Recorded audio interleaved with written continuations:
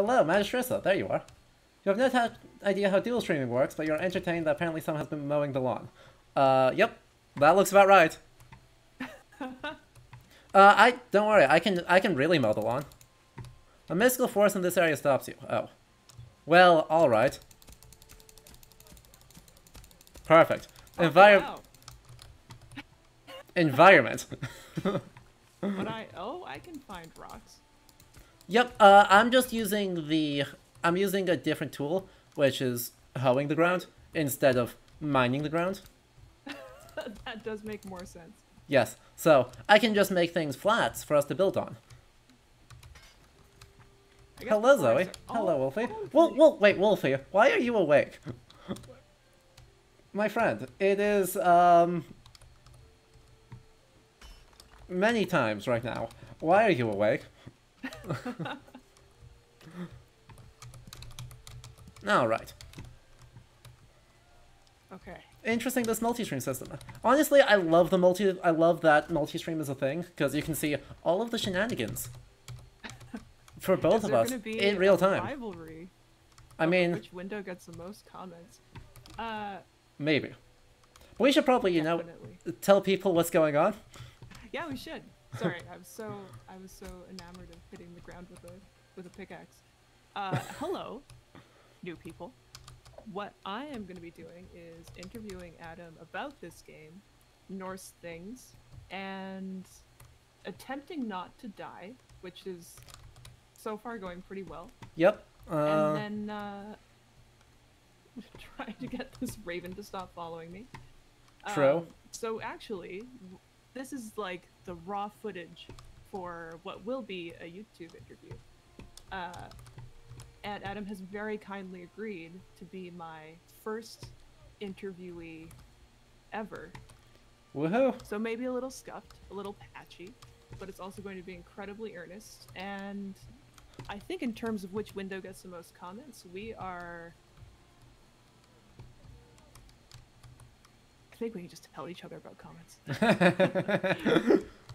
Yeah. And then talk about things. But, exactly. Yeah. So yes, hello everyone. I'm seeing a lot of my folks over in my chat. To anyone who is watching over on Sarah-Nelle's chat, hello.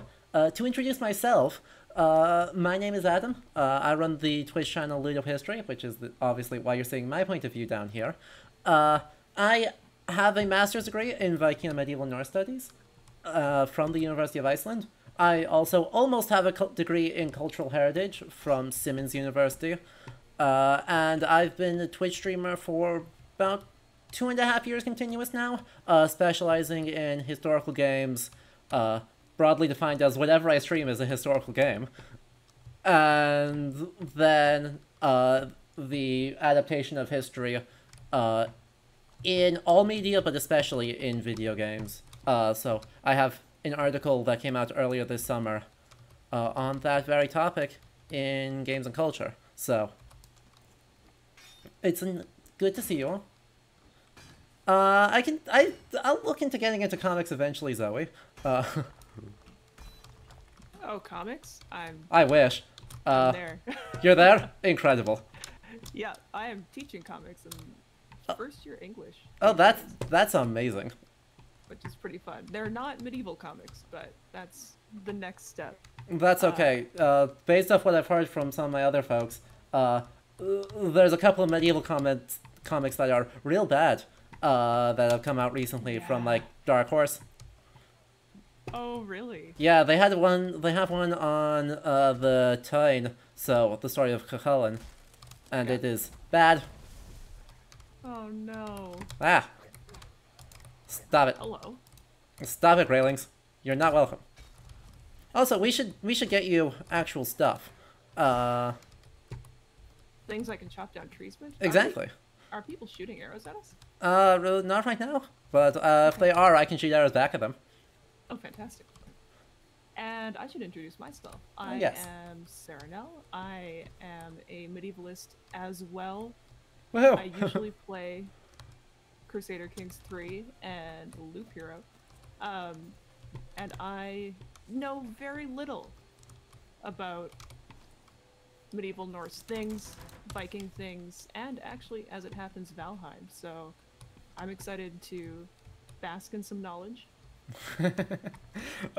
Well, I'm excited to bask in running away from trolls.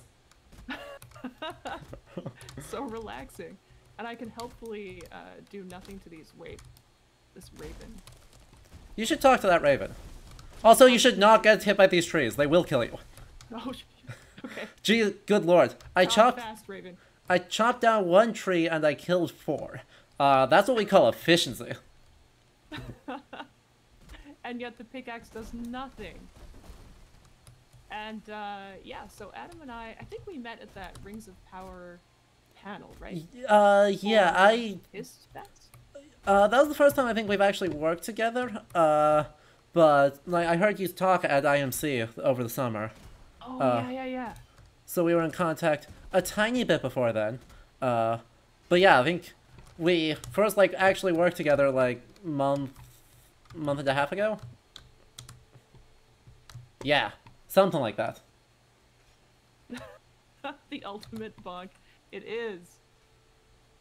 This little grayling is nimble but ill-fated. Yes, they try so hard. I should ask if tools decay in this game. They do decay, but you can repair them for free. Oh, fantastic. Yeah, so you'll just, at any crafting bench, you're able to repair them for totally free. Which makes it a little bit more convenient, to be honest. Alright, so there's all... Right. Oh, also it's already nighttime. Heck. Is this when we freeze to death? A little bit. Your stamina reduction is reduced at night. So we should probably at least build a campfire so we can see. I found some planks of wood. Wait, where are you? Next to the crafting table.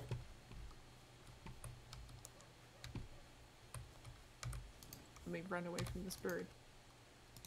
Oh, we're committed to that bird bit. I think the bird is committed to me. That's fair. He's back. Okay. He's just gonna tell you a lot of basic things, namely, I sequence broke really badly by giving you that pickaxe. Okay. Like, he did just tell me I can craft things, so. Oh, good.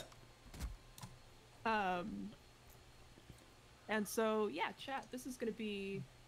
Oh, I feel cold. Oh, no. It's gonna be a combination of some more formal questions, also any questions that you have. If either of us see them, we will answer them. Yes. And also, I guess running around and staying warm at night. Uh-huh. Well, probably goal number 1 should be build a house, so that we can, you know, skip nighttime. Because nighttime's bad and no one can see anything. Least of all chat. It takes to craft, you need some stone. You need stone. Ooh. And here, if you don't have enough stone, I do. So, just I do. Great. I have an axe. Great. You also need to make a hammer with some stone. Is the other big thing you need. Hammer. Oh, I need more. You need more stone. Stone and wood. Okay. Here, I got you covered. Boom. Oh, but I just flung it backwards, but that's fine. And there's some more wood. Wood. That should be enough to cover you. Rocks.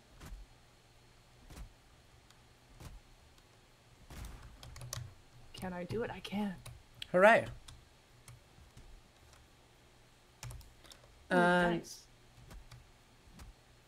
I may have just made an excessive hammer, but... That's fine. Also, hello, Karabachi. And people were asking, is this hyper-realistic Minecraft? More accurately, this is Viking Age Minecraft. Ooh, hang on. You're apparently very quiet in my stream. So oh, I'm no. Gonna turn your side of things up a bit. Perfect. And I can also turn things up on... letting me know, Wolfie.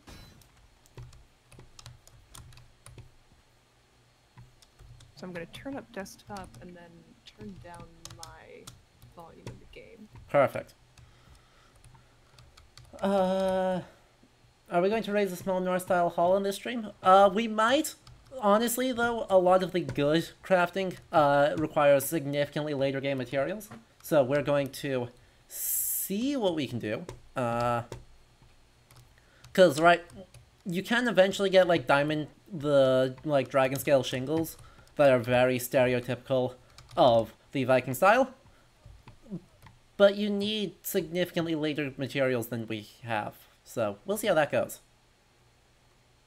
So, Wolfie, how did Adam sound there? Wee. Much better. Excellent. Glad to hear Perfect. it. By the way, also look up. The skybox in this game is one of the best skyboxes. That's incredible. Yeah. So chat, the premise of this game, if you don't know, is that we are in the 10th world, you know, famously 9 worlds in Norse mythology. We are in world 10, which is Valheim, and we have been sent here by Odin to murder his enemies, and so what we are seeing above us are the roots of Yggdrasil that we are disconnected from, and thrown underneath. It is really pretty. It is very pretty. Ah, I do feel cold though. So you have to stay close to the fire. If you want to stay Or warm. get Yeah. better clothes. Cold, Okay. cold doesn't really do a lot, it just slows the rate of stamina recovery. Oh, okay, I see. So it's not like it's gonna kill you. It's just vaguely So inconvenient. this isn't one of those survival games. Correct. Now, knocking down trees on your face will kill you. Getting hit by a troll will kill you. Okay. Lighting yourself on fire is a thing you can do and will kill you. That's reasonable. Honestly, it's fair. Dusty Dog, officially speaking, I am the guest, but the other stream here is Sarah-Nelle Jackson, who is going to be interviewing me for what will eventually be on her channel, a proper YouTube interview, and hopefully the first of a series. Oh. So I think you've introduced yourself, so maybe I'll do that post talk for the YouTube version. Perfect. And here we can just jump into the first question. Let's do it.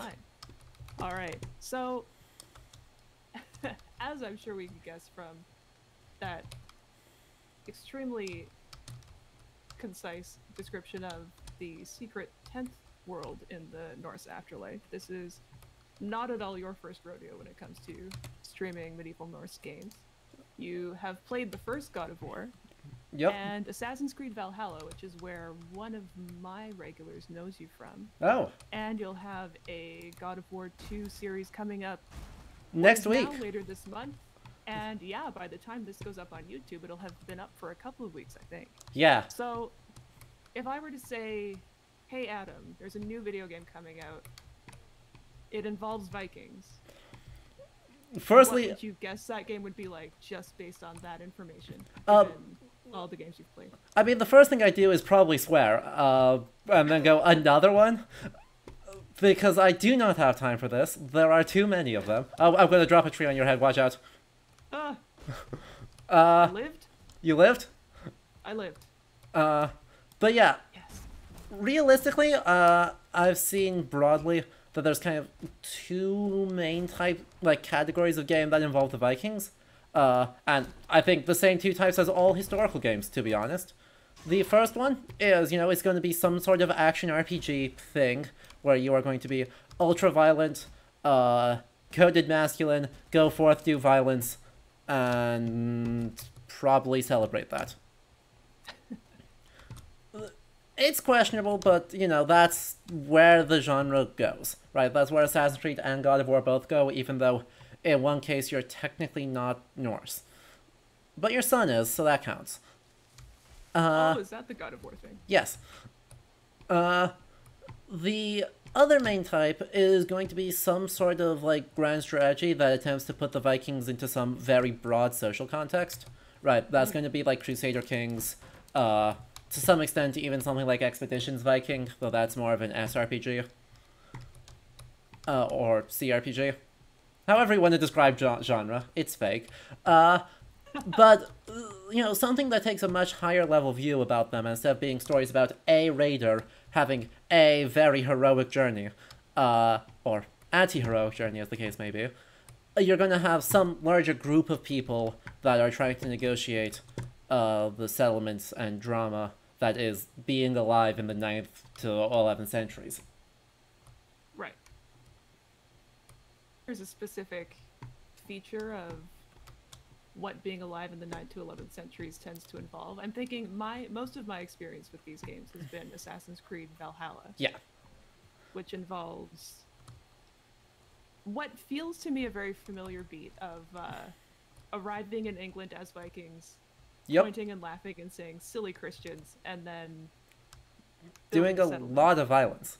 Doing a lot of quite satisfying violence, yes. Yes. Honestly, that is the main thing, because to immediately tangent to what are our actual sources for this period, right, we're actually looking at a lot of much later sources as our main things. So we are looking at a group of texts called the Icelandic sagas, which are largely written down in the 13th and 14th centuries, but sometimes composed a little bit earlier.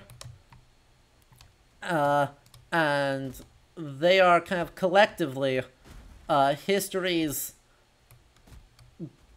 based on oral traditions that go back to the Viking Age, but that are about early Icelanders and ancestors of the 13th century political order.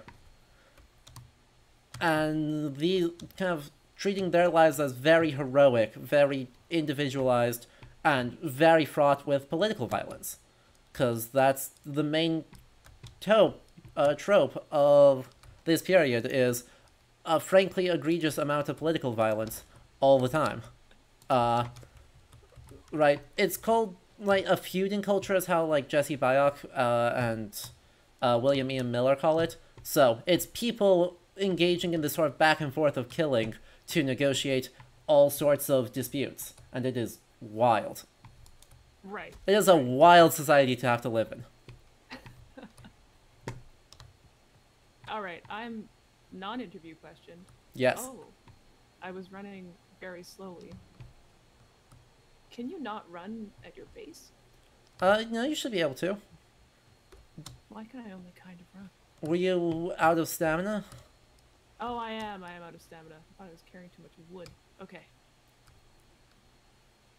So, we have these two broad versions of Norse-flavored games. Yeah. How consistent is Valheim with one or the other? Does it buck the trend in some way? Is it pretty easy to slot into one or the other? It doesn't fit super neatly into one or the other, but of the two, it very much fits closer into the first one. Right, in that, you know, we are embodying a single person who supposedly, you know, died gloriously doing, presumably very good violence, and then we were sent off into this other world in order to continue doing that. Right. So this is less of a punishment than it might seem. It's more, you're going to the other place where you do lots of violence specifically for Odin, rather than a... Exactly. Oh man, I thought I'd be in Valhalla killing people, but instead... Instead, we are being sent to this other place to kill people. Yeah. It's basically the same. Huts, I guess. Yeah. The game doesn't seem to phrase it as a punishment, given that one of Odin's ravens is the one who's, like, telling us what the heck's going on. So it seems like very much we were sent on mission, rather than we are being punished for being insufficiently good at violence. Right. Oh, by the way, I found the location of the first boss, so whenever we want to kill it, we can. Ooh. Oh, do we have a map? We do have a map. Hopefully it marks everything I've discovered for you. You know, I don't think it does. Huh. Is there, up in the top, is there a little, like, horned helmet guy? No. I only see, I think, the summoning, or the place where we land. Oh boy, yeah. So if you head in, like, northwest, that's where I am right now. And that's going to lead to, the next boss. Which, honestly, we are ready to take on, just by virtue of what I brought into the game. Because, Chad, I did cheat. I've been grinding for the last 4 hours, in order to, in a different world, in order to bring a whole bunch of resources in. because the early game of this is tedious, and that's not really what we're here to see. All Hello. right, heading northwest. Many trees. I also like that. Oh, hello. I like that some trees are too hard to chop down. Yes, it's great. I think they're still too hard to chop down. I think I need copper in order to chop down. Yeah. Even my slightly better axe is not gonna be enough. Oh yeah, also before we can fight the first boss, we need to kill a few deer. Oh, right. Because that is the requirement to do the first boss, is collect 2 deer heads and then throw them on the altar to this vaguely larger deer. Oh, you do have a better axe. I do have better axe. I can give you... I've got almost enough materials to make another one. I also have a spear. Can we do animal husbandry in this game? You can. I think it's either mushrooms or carrots. If you like walk up to boars and then slowly, like crouching, and then you throw them at their feet, they will follow you. And if you have a fence, you can put them in in an enclosure, and then they are yours. Oh, there's a deer.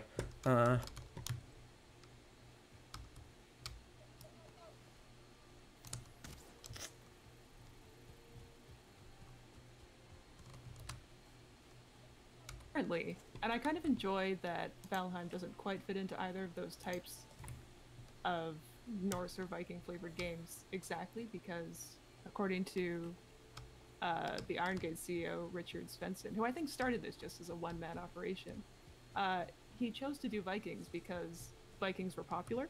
Yeah. And he's still right. He's still right, to my mild distress. It has been quite a few years, and he is... I mean, I guess not that many. I think it's been 2 years since this came out. He still is right. Yeah. It should take... How long were zombies a thing? 10 years? They're kind of still a thing. I mean, there was an announcement for a game literally this week that was Left 4 Dead, but medieval. So they're kind of still a thing. The game actually doesn't look terrible. It just still is a thing. So you will still be busy. Yep, we will never be free of this. We live in a hell of our own creation. Hey, I'm a late medievalist. That's true. I have relatively slim pickings to choose from. True. Well, you have I guess all of medieval fantasy, unfortunately, but exactly right. You have to deal with all of the games that say that they're medieval and then include guns, which I guess is 14th century, very like late 14th century of them. But yes. You know, or right, something like, I don't know, Chivalry 2, or the weird terrible Robin Hood games. Those are all your problem. Terrible Robin Hood games. I have to admit though, because I'm very much about the medieval vibes. So yeah. Something like, I would say even something like Bloodborne, which is not medieval but still kind of medieval. Exactly. I totally get what you mean. Yeah, yeah. I think I've... Oh, no, that's not you. That's this large bird. Hello, large bird. Where have you gone? Can I see you on the map? No. I wonder if there's a way to change that. Hang on. You can highlight visible to other players. Yeah, I should do that. How do I do that? I think map, right visible to... There we go. Now you should be... Now I should be visible to you. Yes. Can I swim? For a little while. If you're out of stamina, you will drown. Alright. Oh yeah. And I know there's a lot of well technically about the word Viking. Which I am again thinking of Assassin's Creed Valhalla, where Eivor says, "Let's go a Viking," and you're like, "Oh, She's being technical about it. It's also incorrect. She's being technical, but this makes her more wrong. Tell me more. So is Viking an accurate term for what we're doing right now? So, Viking in Old Norse has two meanings, right? There's the feminine noun Viking, and then there's the masculine noun Vikingur. The feminine noun Viking means a voyage, specifically a voyage for the sake of a raid. Okay. A Vikingur is a person on that voyage, so a marauder is probably the best translation. Yeah. Saying that there is a verb to say, let's go a Viking, is just incorrect. That is not a word in Old Norse. There is no word, verb, vikinga. Right, so that would be kind of like Eivor saying, let's go Googling. Exactly. More exciting. Exactly. That's pretty much exactly what it is. So, a very common English phenomenon, but bad Old Norse. Oh, interesting. What is this is a very niche question. Yes. That I did not prepare you for. But is there any is there a kind of linguistic word formation that tends to happen more often in Old Norse? Not too much. Old Norse and Modern Icelandic will love a construction of like til, of, and then a verb. So to, and then another to, and then a verb. That kind of serves the same purpose. So, right, to pay for something, it's like til of panta, I believe. Don't quote me on that. My Icelandic's rusty. I would not even be able to begin to try to quote you on that. But yeah, so it like uses a preposition and then an infinitive marker and then the infinitive form of the verb. So they like double stack their twos, which is a very fun way of like marking intention. That is fun. Yeah. Yeah. Ooh, there's another deer. Let's go kill more deer. Okay. I theoretically should sneak up on the deer so that I don't have to chase them, but I did get a trophy. oh good, you have one trophy? I think I have one trophy too, so that gives us enough trophies to go fight the boss whenever we want. But we should get you at least a flint axe first. Okay. Berries? Because as it turns out, flint is better than... Oh, wait. No.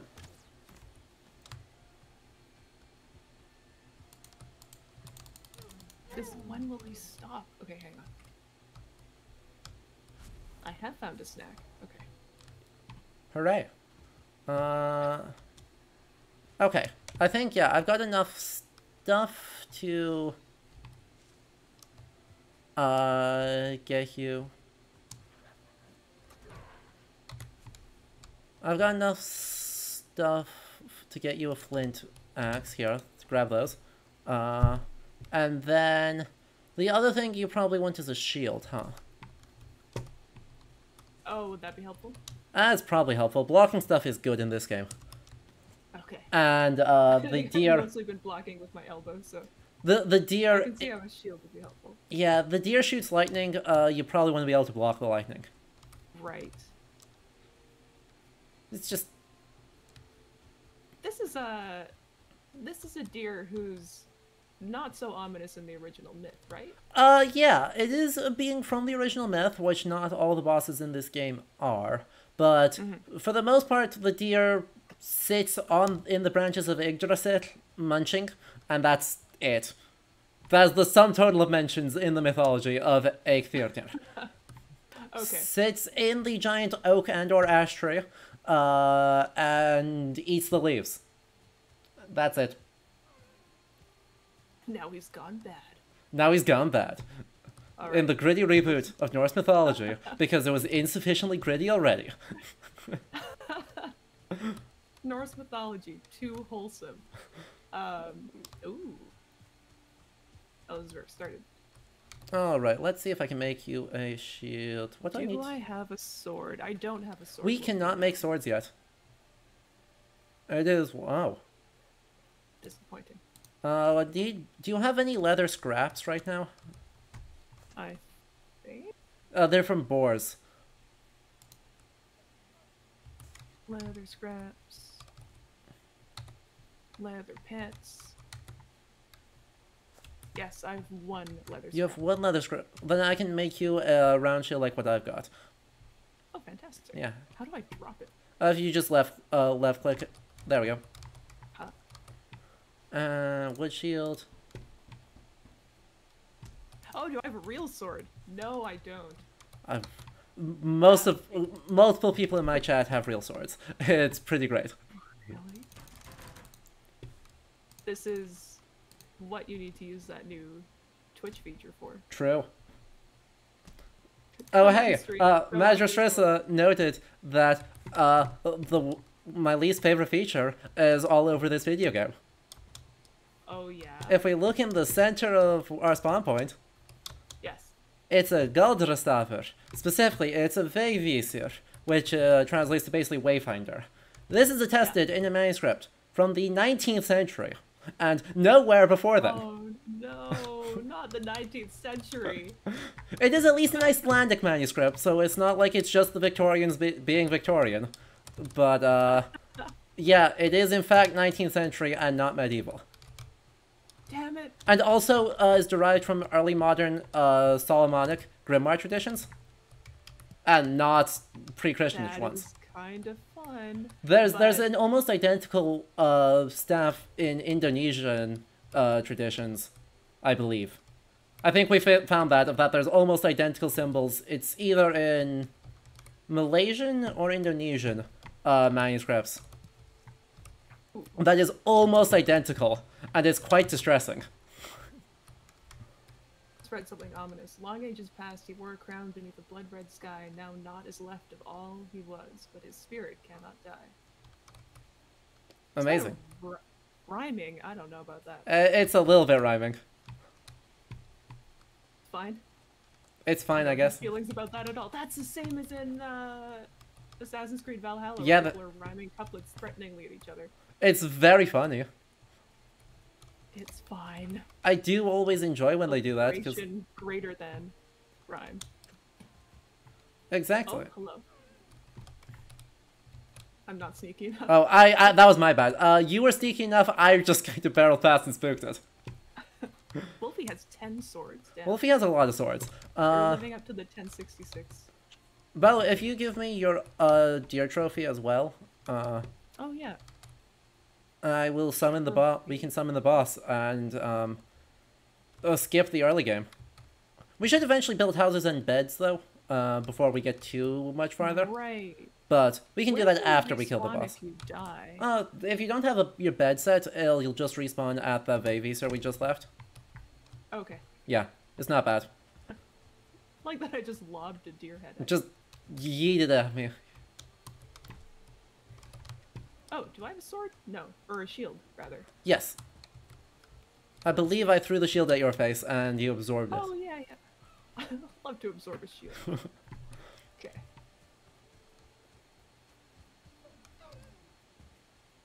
But yeah, it's just right click to block. If you block with good timing, you will get a parry which will stagger most enemies. Ooh, nice. It will not stagger bosses, but it's useful anyway.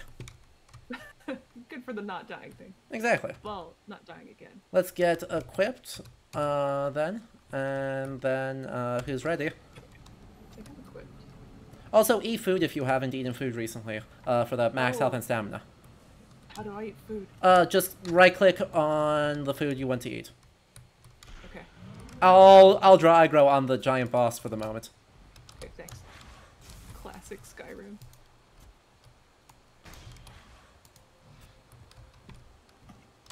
Hey, get over here. No, don't get over here like that.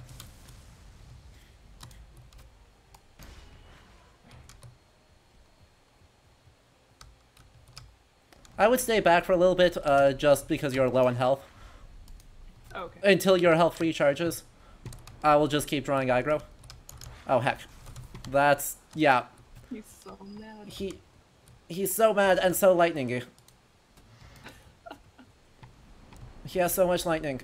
Also, he will try and drop trees on you, because he does break trees as he wails on them. He does like 2,000 damage to a tree. It's He oh, started out just eating leaves. oh, it is funny though. If he drops them on himself, he does hurt himself. Oh no. All right. And you say his name Eikthyr. Yes. It's missing a bit. It should be Eikthyr, but yes. Oh, watch out for falling branch. There we go.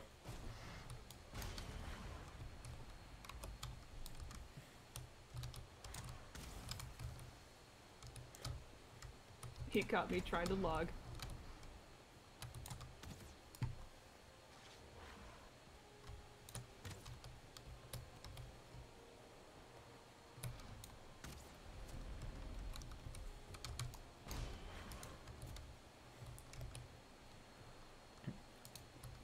He's so metal. Oh, he's gonna lightning bomb. Oof. Yeah. No, turn around.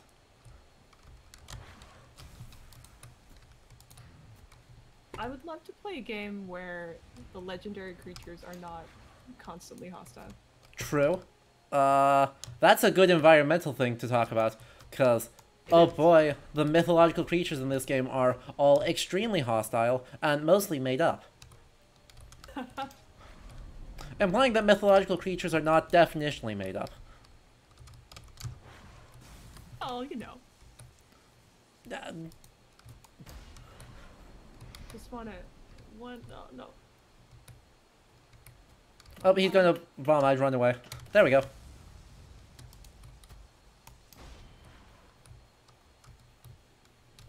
Oh, well, game lagged. That's exciting. The tree is even too hard for him to knock over. Yeah. Beech trees OP. The birch is apparently a very good tree. I got nothing. Yeah. Let's see if... Oh, my health looks alright. Yeah, it looks fine. It looks like you're like at 90% health. That's fine. Let's go in there and kill him. Okay. Ow. Oh, I just dropped You're at 1 a tree HP. He's at 1 HP. Go. I believe. Yes. Woohoo. The most damage he did to me was dropping a tree on my face. Not gonna lie. And the most important thing. Ginormous trophy. God, this was such a better spawn point. Than in my, like, grinding world. I had to build a boat before I could go hunt. I could even get to Eikthyr. Oh. Because That's you can build one boat without needing bronze. It's just, it's very bad and very slow and everyone hates it.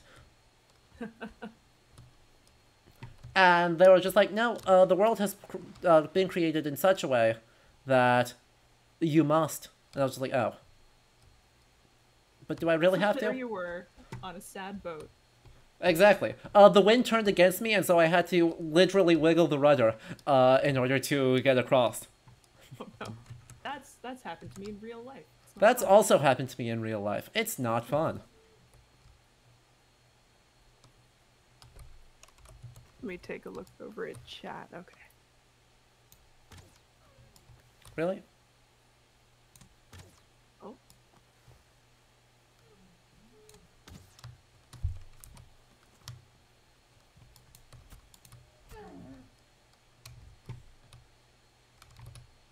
Chat, none of you saw me miss that deer 4 times in a row.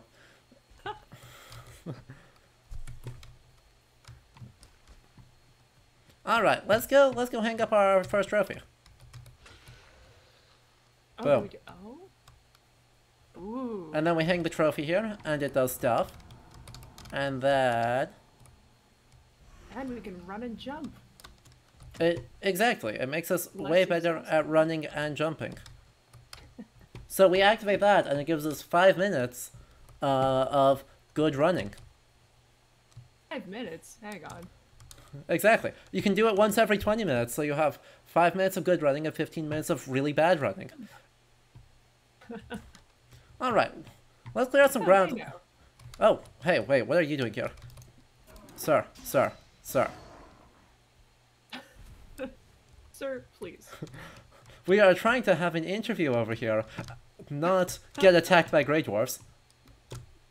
Which are supposedly supposed to, like, souls of previous inhabitants of this place that did iniquitous things and then got buried and stuff. Ooh. There's a whole lore about them. In reality, they're tree people. Tree people. I mean, they drop resin and wood when you kill them. So, Oh, as far as I'm true. concerned, they are in fact a tree.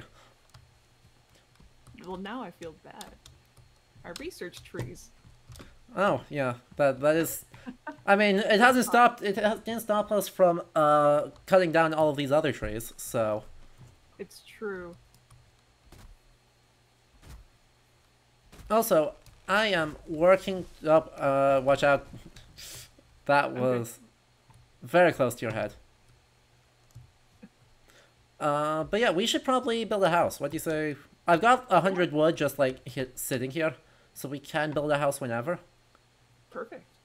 Let's knock down all of this stuff and then we'll see. This? We're saying goodbye to this hovel?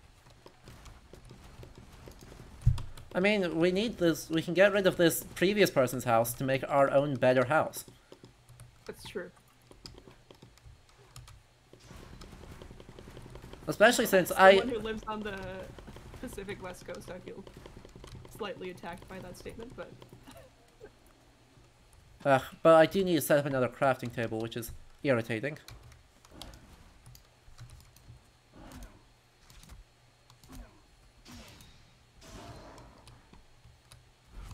And there's a bunch of wood there.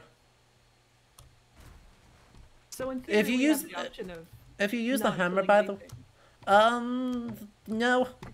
No? It's impossible to beat this game without killing lots of things. Okay. Because, right, you have to... The whole point is to kill the 4 big bosses. Yeah. In order to kill Eikthyr, you have to kill deer. If you want to not die against Eikthyr, you're probably also going to need to kill deer or boars. Right. Then, in order to make better armor, you need skeleton bits, which are, you know, dropped by skeletons.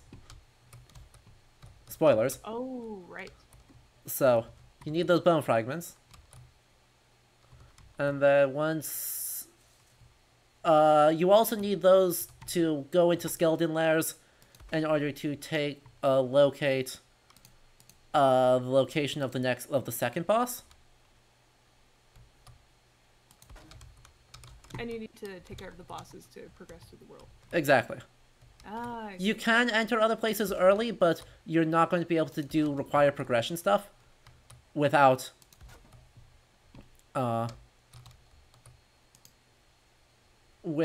taking care of the bosses. So, like, right, Eikthyr drops Hard Antler, which is what we use to make the pickaxe. I just used see. I used my previous kills of Eikthyr to get us set up for that. Right.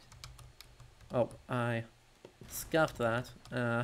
And then the second boss, I believe, drops... I'm not 100% sure on this, because it's been a long time since I killed them. But I believe drops the stuff we need in order to, like, survive extreme temperatures, which we need to go to the later areas. Okay. But we also guaranteed need boats in order to get to the second boss, which means making bronze, which means just a lot of mining. And since things will attack you while you're mining, you end up doing a lot of violence. Speaking of doing a lot of violence, Mr. Grey Dwarf, what are you here for? Violence. Goodbye. You could eat another bite. Oh, I guess I should eat something. Yeah, keeping your food up is important, because otherwise you have 25 health and 50 stamina, and that's bad. Oh, that's grim, yeah. Alright, let's eat. It's actually pretty atrocious. Also, I think that clears us a bunch of land, which is awesome.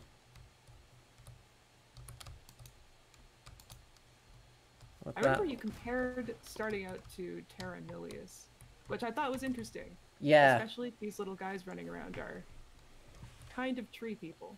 Yeah, yes. I have lots of thoughts on that. Because it's functionally a terra nullius, even though the game technically does a lot to say, no, it's definitely not. There are definitely loads of people that were here before you. They just happen to all be dead. Right. Right? Like, there's these abandoned houses. And it's like, great, there's houses, but they're abandoned. Or... there's these runestones that previous people carved, which is great. Except that, they're also gone. Interesting. Because it puts me in mind of... I mean, this is getting a little English, but the origin story for England from Geoffrey of Monmouth, where Yeah. Conveniently the only previous inhabitants were giants. Exactly. Who, one guy, Cornwall throws off a cliff and then has Cornwall named after him. Perfect. Definitely not a fake story, we promise. Geoffrey of Monmouth? Making stuff up? Mr. No. Reliable? He would never. No. Alright. I guess I should contribute to building. How do I build something? You go into your hammer, and then you can select what you want to build stuff with. I think I am first going to light up this area, because I enjoy, like, knowing what I'm doing, and it's not daytime. Fair. Oh, I'm out of resin. Well, I lit up a little bit of the area. It honestly may be easier in some... it's almost daytime. The sky's getting lighter. Because then if I can just, like, flatten out this chunk, that would be awesome. And then we can set up a little teeny tiny hall. And a couple of beds. Oh good, now it's daytime. I know, because it lagged. I get that when the world saves. Yeah. It sometimes does it for me just for fun. It always does it when the world saves, and then sometimes it does it elsewhere. Anyway. I can repair this pile of logs? I don't know that you need to repair the pile of logs. TBH. Also, if you middle click on things, you'll just delete them and get all their resource costs back. Oh. Nice. So that's literally what the piles of things are for. It's just a way to store 50 materials at a time. You can make piles. You can make piles of rocks and you can make piles of wood, and then they just like exist until you blow them up.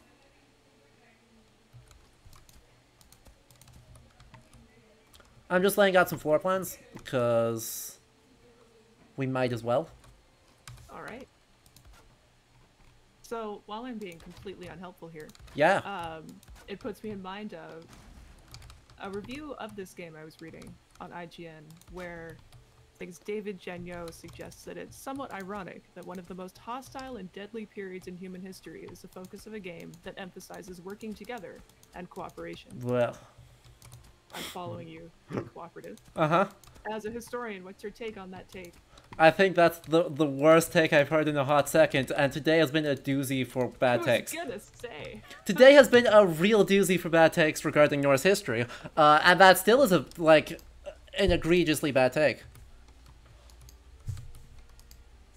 So... I guess because violence takes some degree of cooperation on at least one side. Exactly.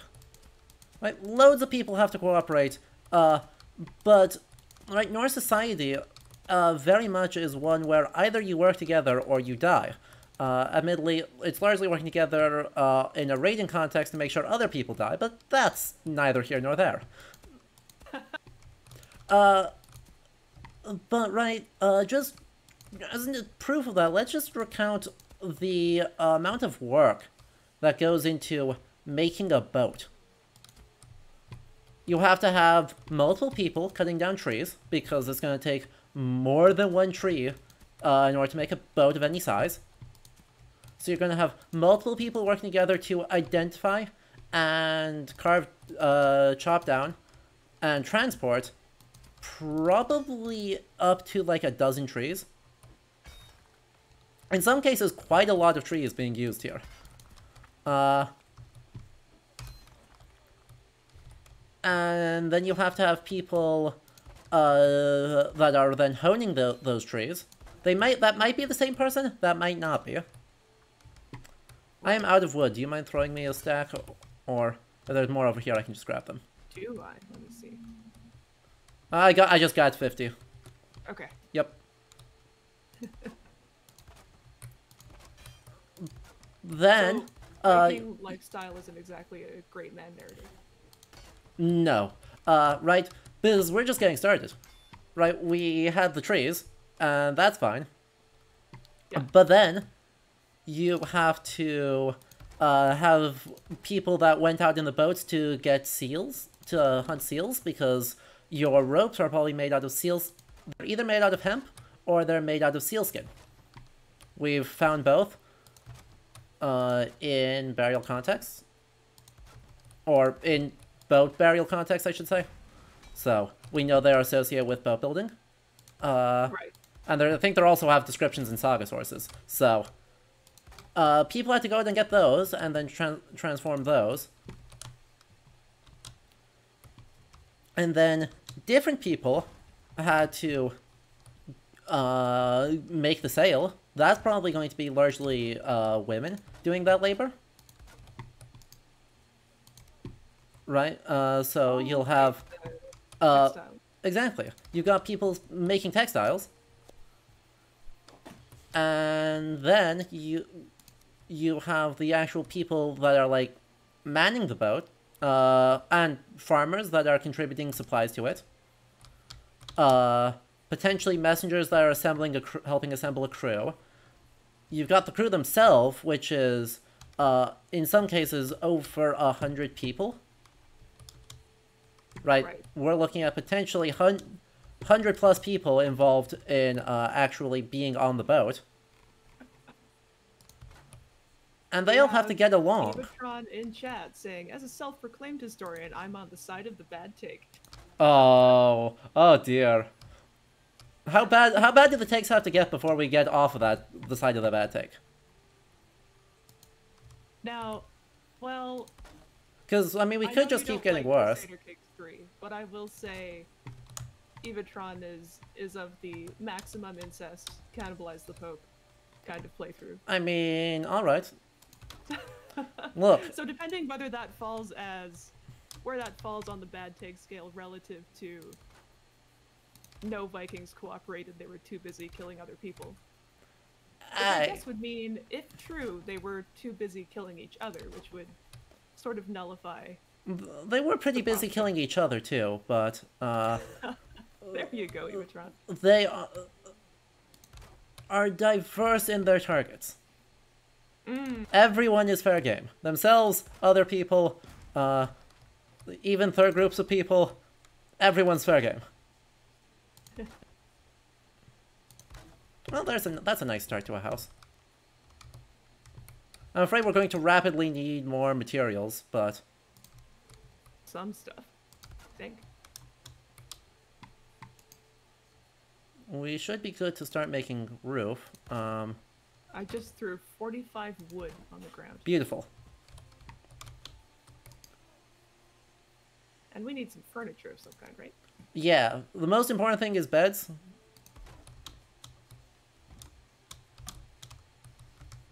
Alright.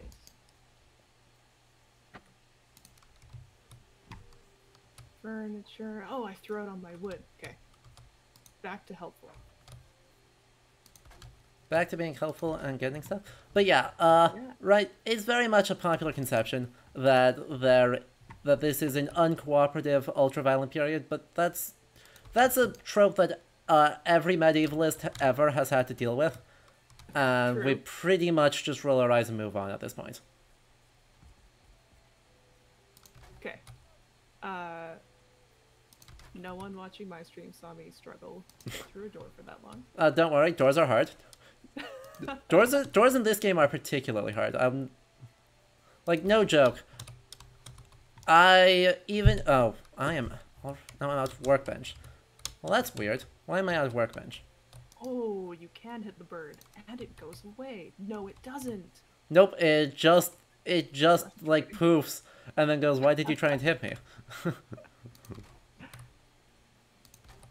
One day, you will kill the bird. Someday.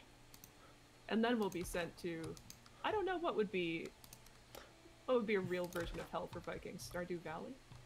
Yeah. Have to be nice to people. See, the problem with Stardew Valley is like every other day when they're not on a raid. Right? If you're not the warrior elite, your life is just like a shitty Stardew Valley. True. Okay. And where is there Norse lore on where your shitty Stardew Valley folks go when they die? Not clear. I'll be honest. It's not clear because there are no fewer than 3 identified afterlives. Potentially 4. Right. And they're all confusing. And how they actually interact with each other is open to debate. So 3 afterlives, 9 realms. Yeah, because there's hell, which is supposedly where the iniquitous and those who die of old age go. Why those are put in the same group, I am uncertain. The iniquitous and those who die of old age. Exactly. If you die of sickness, are an evil person, or just are old, you go to hell, and you'll be in hell forever. If you die at sea, you might go to Roundshall, the Jotun of the sea. Has a hall, maybe, that maybe people who die in shipwrecks go to. That's very specific. Yep. Lots of people die in shipwrecks. It's not that uncommon. I guess that makes sense. They are a maritime society. Shipwrecks are, and in the North Sea, not a good place to like be based on boats. True. A lot of storms out there. Hey, do you have any wood for everybody? Yeah. I just picked up 30. There you go. Thank you. And then you have Valheim, which is Freya's hall, which might be another afterlife. That is not clear what makes it. It's not clear what makes that different from Valhall, which is, the well-known afterlife. Because the poem Grimnismal, which is one of our oldest Norse poems, says that Freya chooses half of the slain each day, and Odin chooses the other half. Which implies that Freya gets the first pick, as to who goes to Valheim. Or, no, sorry, not Valheim. It's in Valheim, the name of the hall is Folkvanger. Okay, so that's consistent with being fairly arbitrarily selected for the afterlife. Correct. Whichever one it may happen to be. Hang on a sec, I need to repair something. It seems by all accounts that I can figure out to be of basically completely arbitrary, and like has very little good about it. It's not even clear that like this is how it worked, and how much of this is 13th century authors, particularly Snorri Sturluson, just being like, I don't know what's happening. Here, try stuff. It might just be Snorri Sturluson panicked and had no idea what's happening, and so just like made up stuff. I need some kind of explanation. Which, to be fair, I would hardly approve of on the grounds. Oh, I'm out of wood. I need only a little bit more wood to finish our glorious house. Oh, we have a cannibalized Odin ticket in chat. I like that. We have a cannibalized Odin? Oh, well, I mean, I guess. Yeah. And as a historian of incredible repute for the last 30 minutes, my next take Yes. is that Vikings only ate meat and only drank the blood of their enemies. If you trust Paul the Deacon, then yes. Though technically, that's talking about the Lombards, not the Vikings, but that didn't stop the Victorians, and so why should it stop us?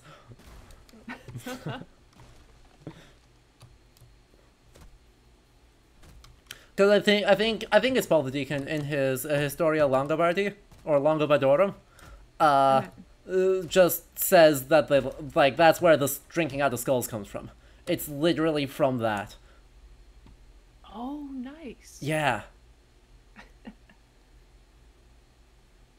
Okay, so it sounds like wholesome domesticity doesn't have a huge role in Norse In legend.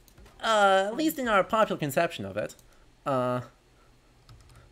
Right, to be honest, I think there's a lot more wholesome domesticity than we give it credit for. Right, it doesn't show up in what people imagine. No, come on, please line up. Right, I and just fell off the building. Okay. Where do you repair things? at any workbench. Oh. Okay. Let's just workbench. line these up then. Boom. And boom. Oh. And then... Oh no, I just threw Roof? it out. Come on. Roof, I believe. There we go. It's perfect. Our house is perfect. Helped. I was just on fire. Yep. And I think... Oh, in my chat, Zoe asked, do assigned female at birth people, go to hell when they die? Our poems don't really care about what happens to women. Which is bad, but there's, extremely little detail. Sometimes they get buried. Sometimes they come back as ghosts. Sometimes they are Christian and get so mad at people being lazy about transferring them to a church to be buried that they persuade God to let them come back as a ghost to do the cooking for people. Yes, that's a story that happened. Oh no. That is an actual sequence from Erbygge Saga. I love it.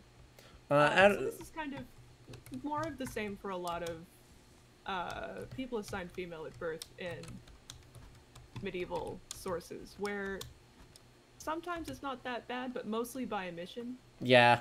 We just don't know what happens. Yeah.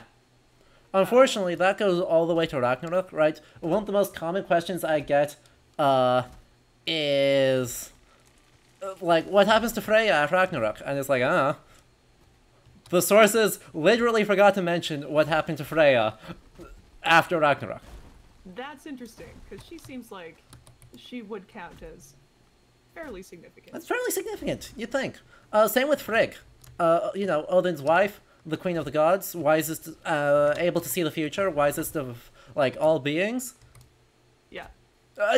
No source mentions what happens to her during or after Ragnarok. It's real bad. Yeah. It's very in the category of disappointed but not surprised Yeah. for a lot of these sources. I remember there's one source I read, not Norse. I'm actually not sure where it was from. It was a translated poem by, I think, a monk who was like, I heard that two women were in love, but that can't be right because how would they even do it? Ha ha ha. Oof. Like, oh man. Here we are again. Familiar. Here, some, yep. Don't you hate when we are, accidentally, like, nothing has changed in the last 1,200 years? 1,200 years, yeah. Like, oh, that's... And that can be fun, just seeing how much is consistent, but in that particular case, it's like, okay. Yeah. Also, I may have built this door a little bit too short. I'm not gonna lie. We can fix this. I'm glad it wasn't just sheer ineptitude. We can fix this. Boom. I have fixed the problem. Nice. But can I still not? I'm gonna put the doormat out once I finish the flooring here, because the flooring is important. I mean, having it be dirt is probably more correct, but we are fancy here, and we can afford. We have done enough environmental damage to afford wooden floors. Oh, I need to eat food. I also need to eat food. I also need to hail hydrate, so drink. Feathers.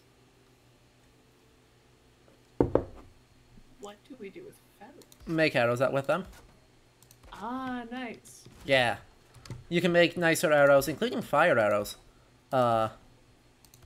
Eventually.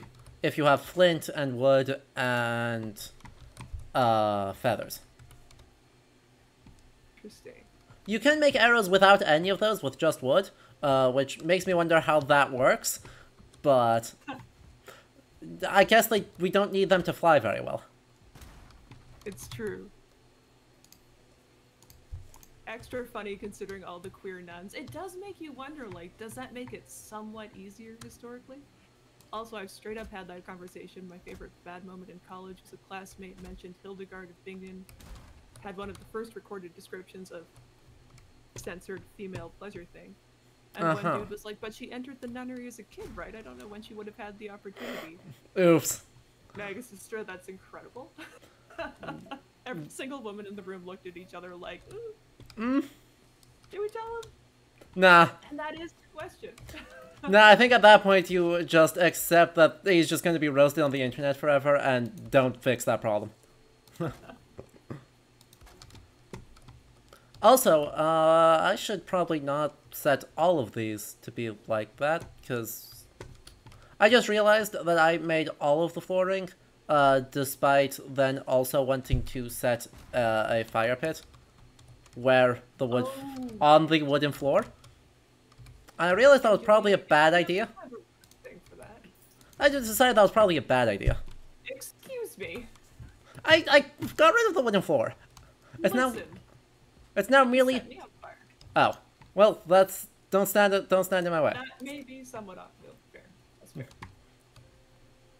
And we have a hole in the roof for the smoke. Exactly. Excellent. I planned this all out. And a bed.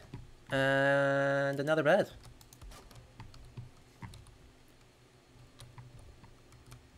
Alright. I read something, which seems kind of surprising to me at this point in the game, but Jessica Barnes at Game Rant was speculating about expansions of this game that depart from Norse mythology. And I would be curious for your take on what would a kind of ripping on that Bloodborne being extremely medieval. Of course.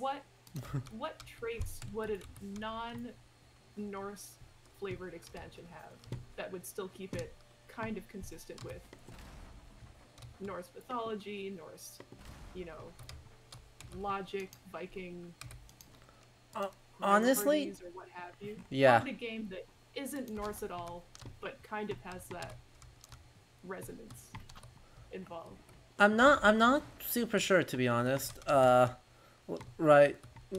Because I haven't seen a lot of those games that try and do the big genre shifts, do them well.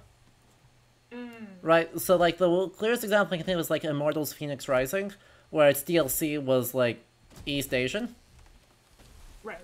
And it was not particularly good. Okay. So, it's just... A lot of ways, if you want the design to be impactful, you need it to be culturally specific. True. And if it's culturally specific, you can't really change what the setting is. That's kind of a logical contradiction. So, in a lot of ways, right, this game works because it's only so, vaguely Norse that I think it could get away with that a little bit more. But it, I think, still would run that risk. Yeah, there is always... Oh. In that case, you're choosing another aesthetic, and, you can't have two things next to each other that seem unrelated, I guess. Exactly. Madras Ursa points out, do you remember the peacocks in Amazon's hit MMORPG New World and their generic Chinese-themed area? And the question mark is, or the correct response is, we try not to. Right. So, yeah, I mean, right, a lot of cases, if you're just changing the flavor, I just don't think it works super well. So I don't know. There's so much left for this game to explore in a Norse context that I don't know why you'd want them to move to be a different culture besides you're bored of the Vikings, which, fair and reasonable. More games. Always more games. But also, yeah, just make a different video game. I hate to say make my job worse, but I do need to keep getting content somehow. As much as the games industry needs to chill, we do get paid, theoretically, for playing games that come out. And therefore we need the content mill to continue.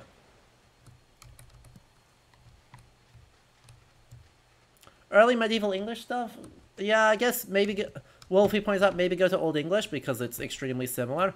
My response is that it's so similar that most people forget that there's a difference. True. Right, like... How did you feel about the difference, such as it was in Assassin's Creed Valhalla? I mean, I think they did the difference reasonably well, but I'd like them to go even farther on being like, yeah, these are, like...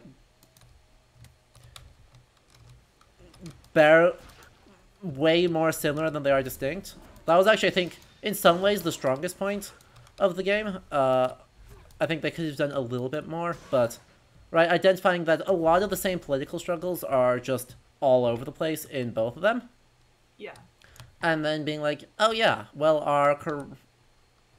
yeah, there's theoretically a religious difference, but that's not actually that impactful.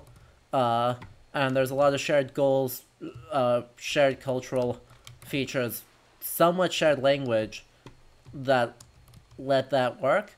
They still wound up leaning into, right, exceptional Vikings, but... because you need exceptional protagonists.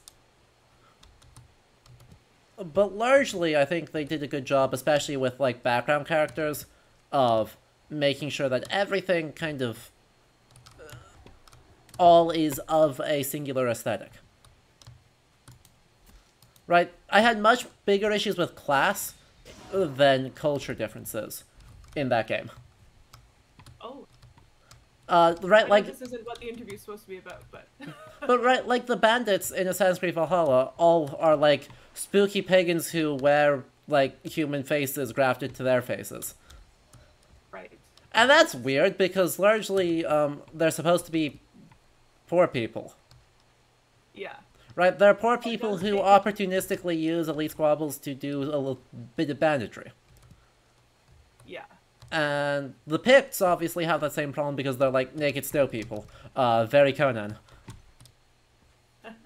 But, yeah, by and large, right, the Norse-English difference is way less pronounced than the rich, important character English and the these are cannon fodder English.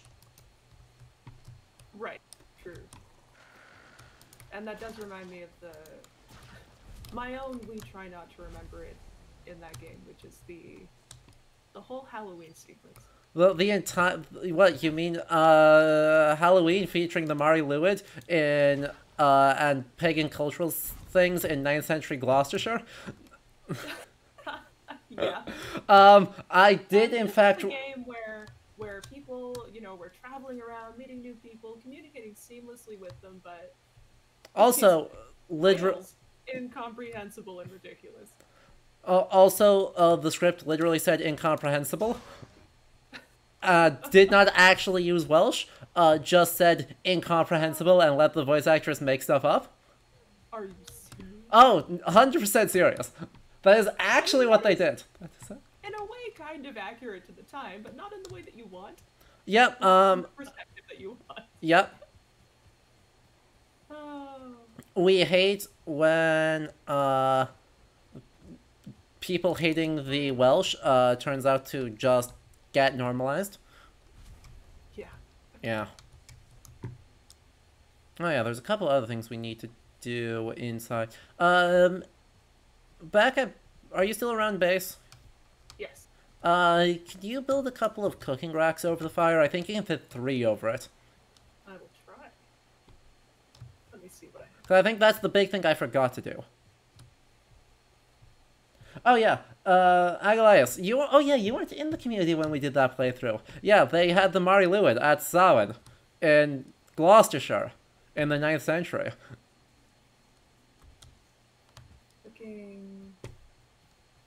Cooking station. Yep, so those just have to get directly on top of the fire. Alright. right. And then we can make raw meat be not raw meat. I was wondering about that. Yes. After the game told me I'd eaten too much meat. Now this is a dubious bit of lore. I just found a runestone that reads, "Long ages past, when the Allfather Odin united the worlds, he threw down the Vanir, the giants, and those creatures older than any others. The greatest of them could not be killed, but were instead forsaken, exiled here to Valheim for eternity. When they tread the earth, the lesser creatures jump like crumbs on a drumskin. You will know them when you see them." Interesting. Now, the reason this is dubious is that the Vanir won the war. The Aesir and the Vanir do have a war. Right, the Vanir are beings like Njörður, Freyr, and Freya. The Vanir, or the Aesir, are gods like Odin, Thor, and Frigg. The Vanir win the war. Yeah. Like, when they fight, supposedly, Asgard, according to, like, one source that's kind of questionable, or kind of difficult to interpret, I should say. It is our most important source for the cosmology, but it is difficult to make sense of. It seems like the Vanir win. So saying that the Vanir were cast down is wild. Right. Also, on the grounds that Freya is one of the Vanir. You know, mildly important figure. Yeah. I mean, what happens to her, but for a while. Yeah. You know, Freyr fights literally the biggest bad of Norse mythology in actual volcanic eruption. Oh, really? Yeah, Surtur, the main, like, leader of all the enemies of the gods at Ragnarok, is just a volcanic eruption.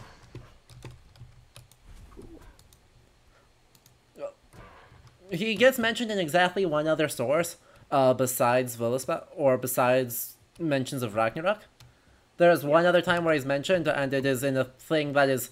It's in a text called Bergbúaþáttur, where there is a poem spoken by a mountain dweller, Bergbúi, named Hallmundur, that specifically identifies Surtur's home as inside the magma chamber of a volcano. So, yeah. It's not really ambiguous, it's just how it is. Right. That's interesting. So the volcano is the enemy. Yeah, it's pretty clear that by the 10th century, when stuff starts getting written, when our sources really start getting written down, they conceive of the end of the world as a volcano. Right. Which is extremely fun. That is fun. Do you see that elaborated anywhere? Or, like, how do you see that referred to in sources? The person who did this work is Matthias Nordvig, but basically just everyone agrees that the poem in Bergbúaþáttur is describing a volcanic eruption. It has literally every stage of a Plinian eruption, from the initial earthquake to it spewing up stuff to the eruption seeming to subside to this massive explosion where ash covers the world. This is the poem that the Bergbúi speaks to the people in the saga. Ragnarok in the poem Völuspá has the same set of steps, it's just not quite as explicitly obvious. Interesting. And so it's just like, well, okay, the only realistic way to interpret this is that it is just a volcanic eruption. Right? It's pretty self-evidently just the same thing.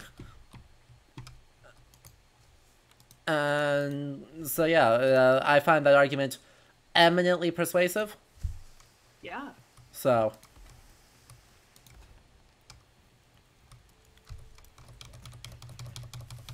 Well, that actually brings me to another question. Yes. Because I know that volcanic eruption is a current former specialty of yours? Yes. It was technically what my master's thesis was about, sort of. Yes. I know people have mixed feelings about master's theses, so I didn't want to come out and say it explicitly. I actually don't hate my master's thesis. I'm one of very few that think that that work is fundamentally pretty good. Yeah, it looks pretty interesting to me. Thank you. And I was interested in, because in that thesis you look at how one particularly large volcanic eruption manifests or is reflected in is it the sagas or other types of history? Yeah, it's mostly the one particular saga called Sturtland the Saga, which instead of being a saga about ancient people, is written by one of the participants in the saga. Like, Sturla Thordarson is the main character for about half of the runtime of the saga, and he's the guy who writes it. Kind of fun. It's super fun.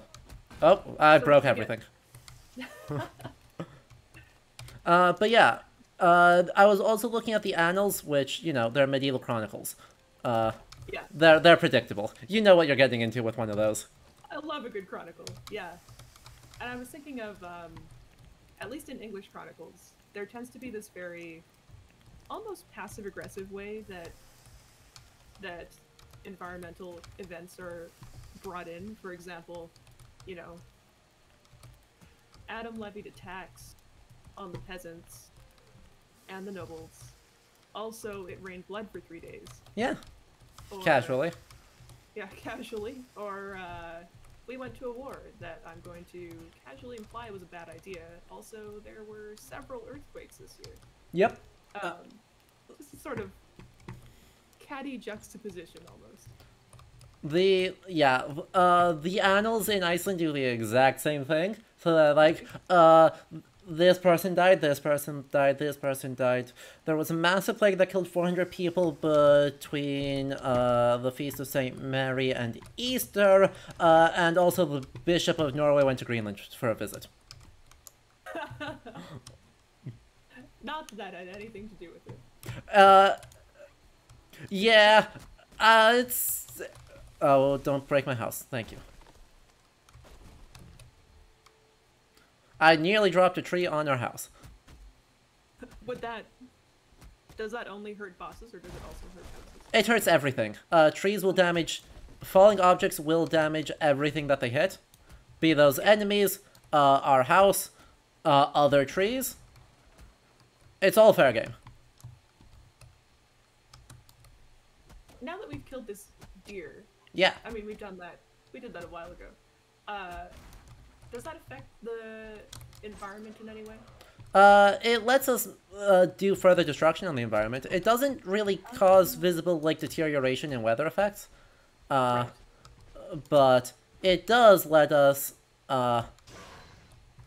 move into the Black Forest, where we have scarier enemies, but also mine tin and copper to mine. Speaking of which, I should get that set up.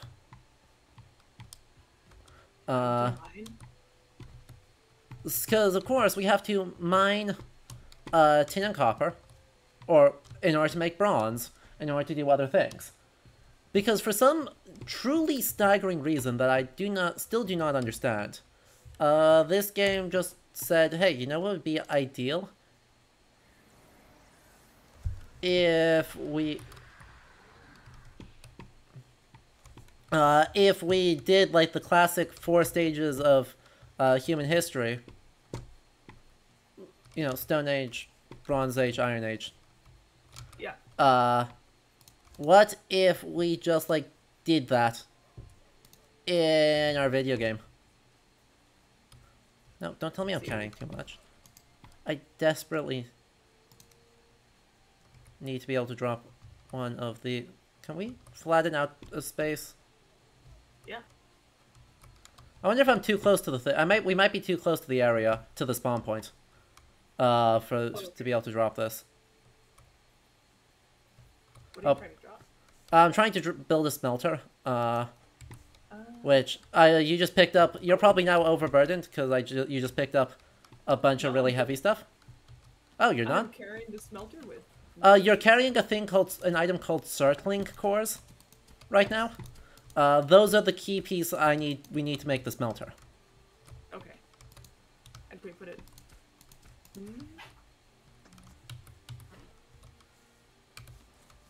I've got flint.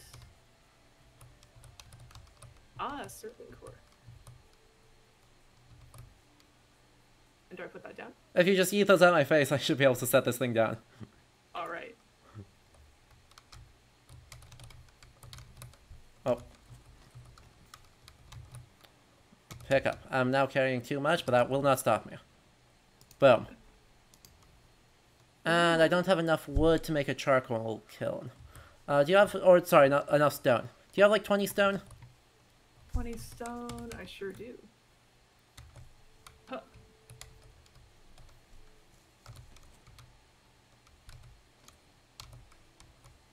And that's another smelter. I don't need another smelter, I need a charcoal kiln. Oh. There we go.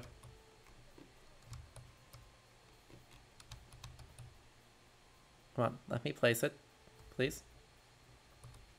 Please.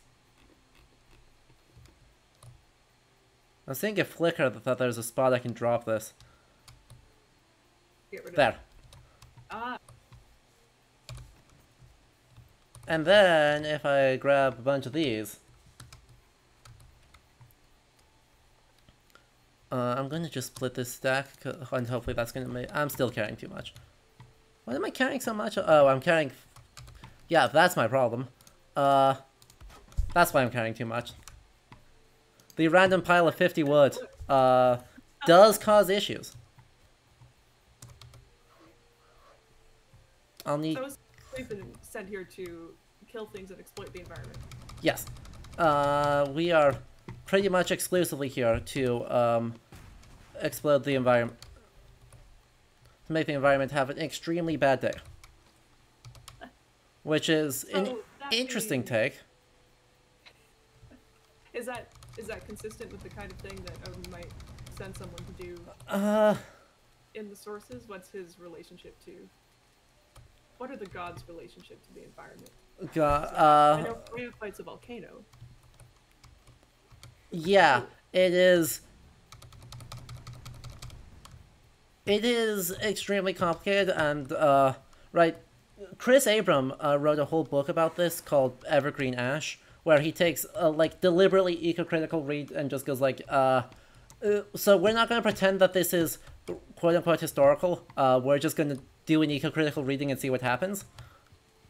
Which is very fun, and I hardly approve. Yeah.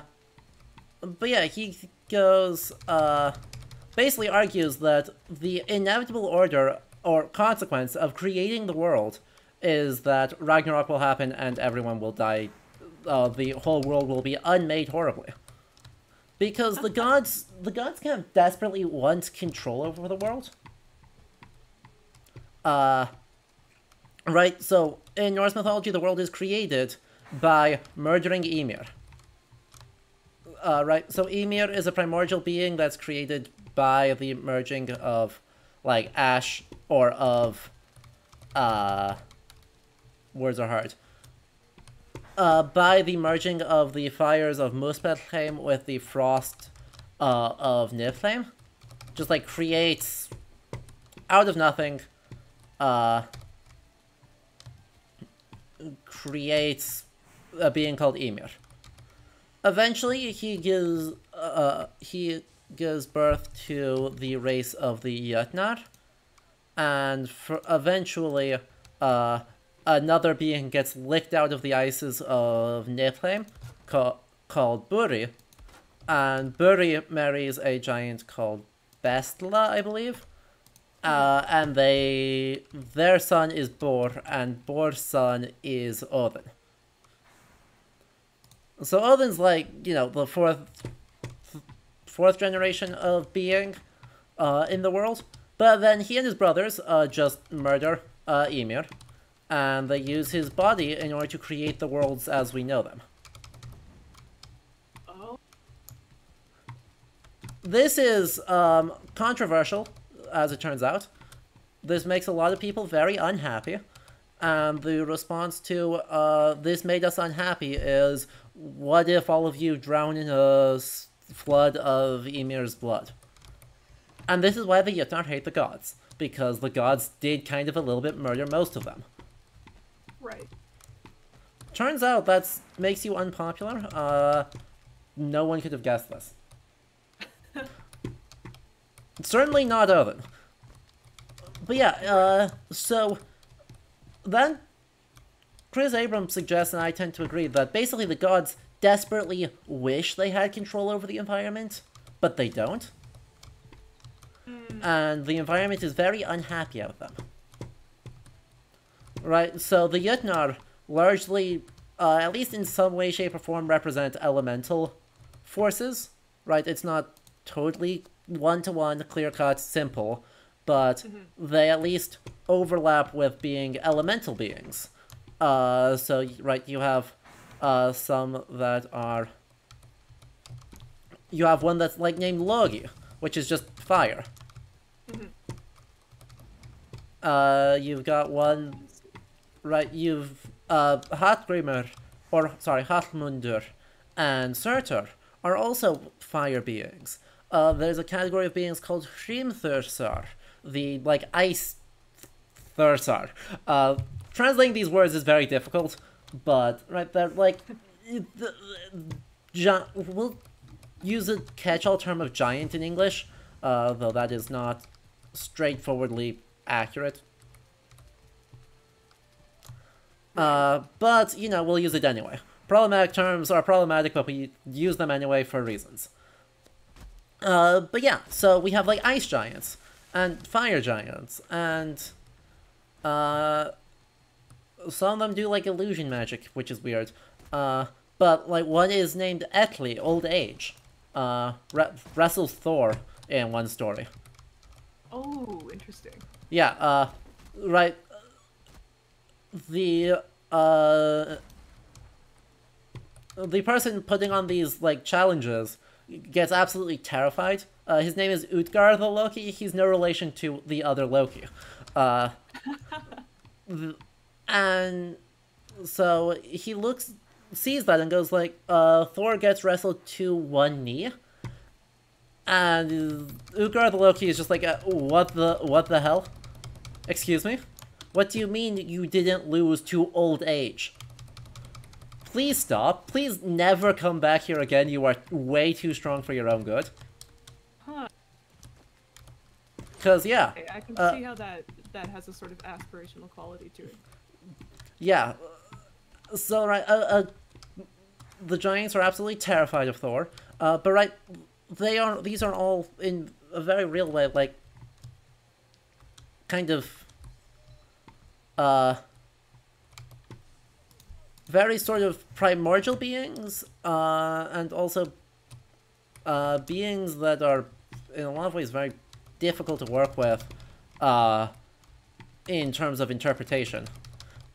And so Chris Abrams goes, okay, well, we just accept these all as, like, elemental forces, though that is a problematic dichotomy of, like, primordial, primitive, elemental versus civilized.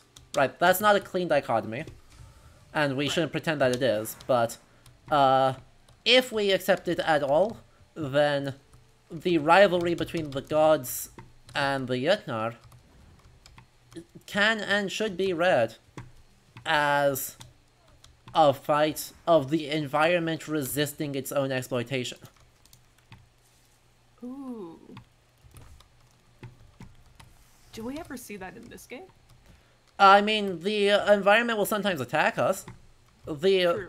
At certain points, there will be events where, like, a bunch of Grey Dwarves will attack the building. Ooh.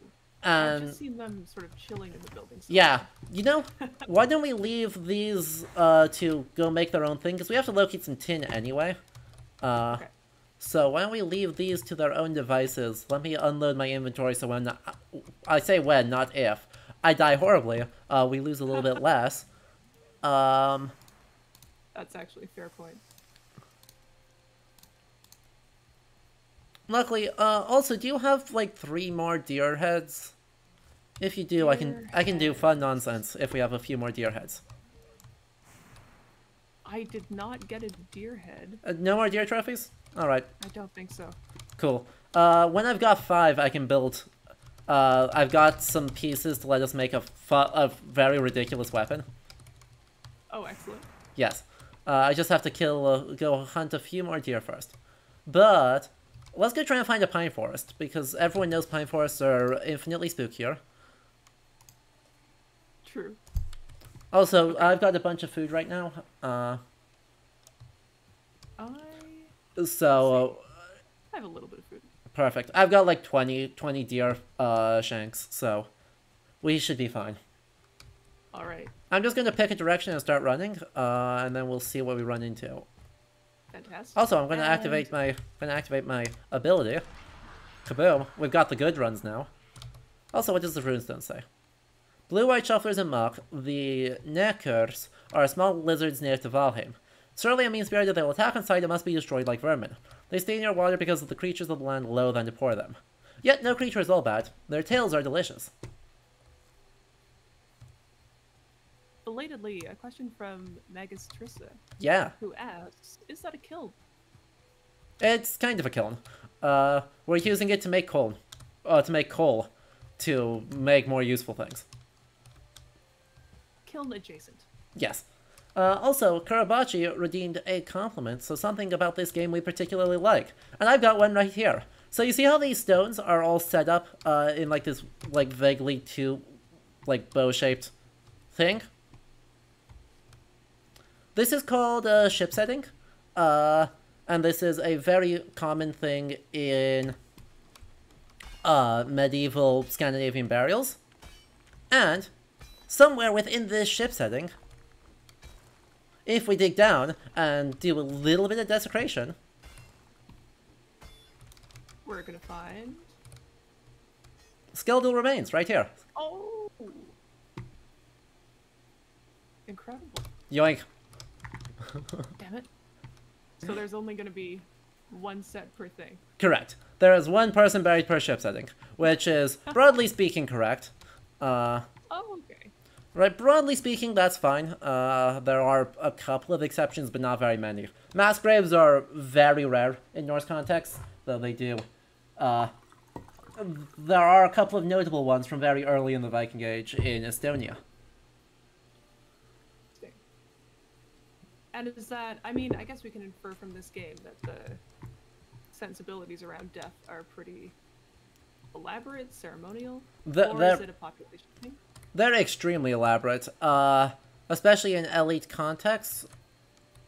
Right, rituals around death and dying are, like, start elaborate and get more elaborate as time goes on.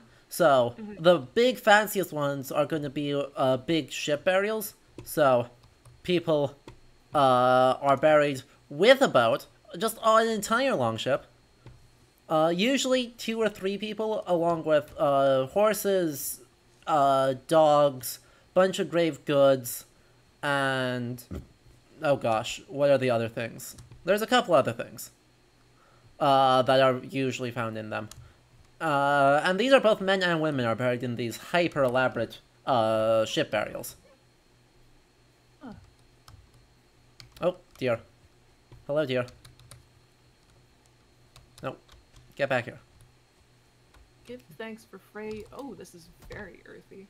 Give thanks to Frey for the rain and sun, for the shoots that break the earth's skin and the fruits of the vine. Give thanks to Odin for the flesh and bone, the smoke from the cooking fire, the warm pelt, and the strength of your arm.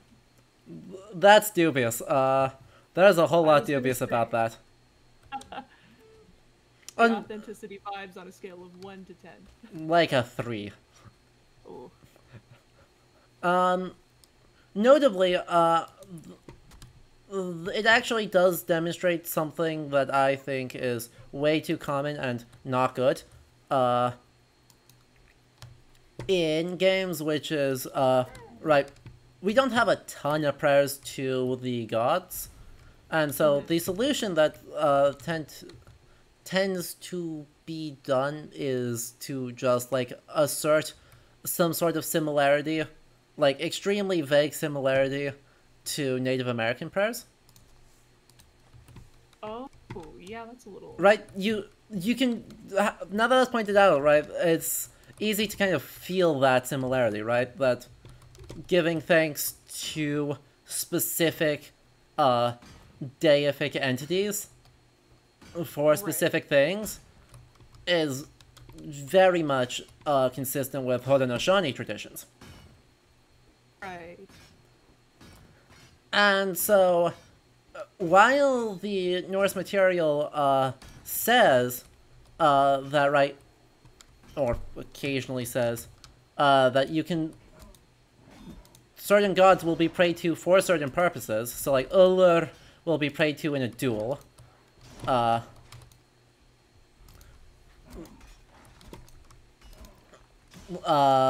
of Bremen, you know, another totally reliable source, says that Thor is prayed to for fair weather and foul. Oh, this guy's dangerous. Let me take point on him. Okay. The Grey Dwarf Brute is way stronger than the regular Grey Dwarf. Oh heck, that's a shaman. These are Grey Dwarf shamans too. Again, problematic language right there. I was just gonna say, yeah. But they do poison people, so and they heal themselves and poison me. So they're jerks. Help would be appreciated. Okay, we're good. Right. We're good. I got one. There's another one up here. No, don't. Stop. Stop. Stop. Honestly, I'm just gonna like face check these guys, cause it's easier. Fair enough. I've got way better armor than you do, cause I killed a bunch of trolls. I beat up a bunch of trolls, cause we're now in the area where we can get trolls. Right? You can see we're in an area that says it's the Black Forest. Oh yeah. And so we've got these pine trees. Yes, and those are the sky though.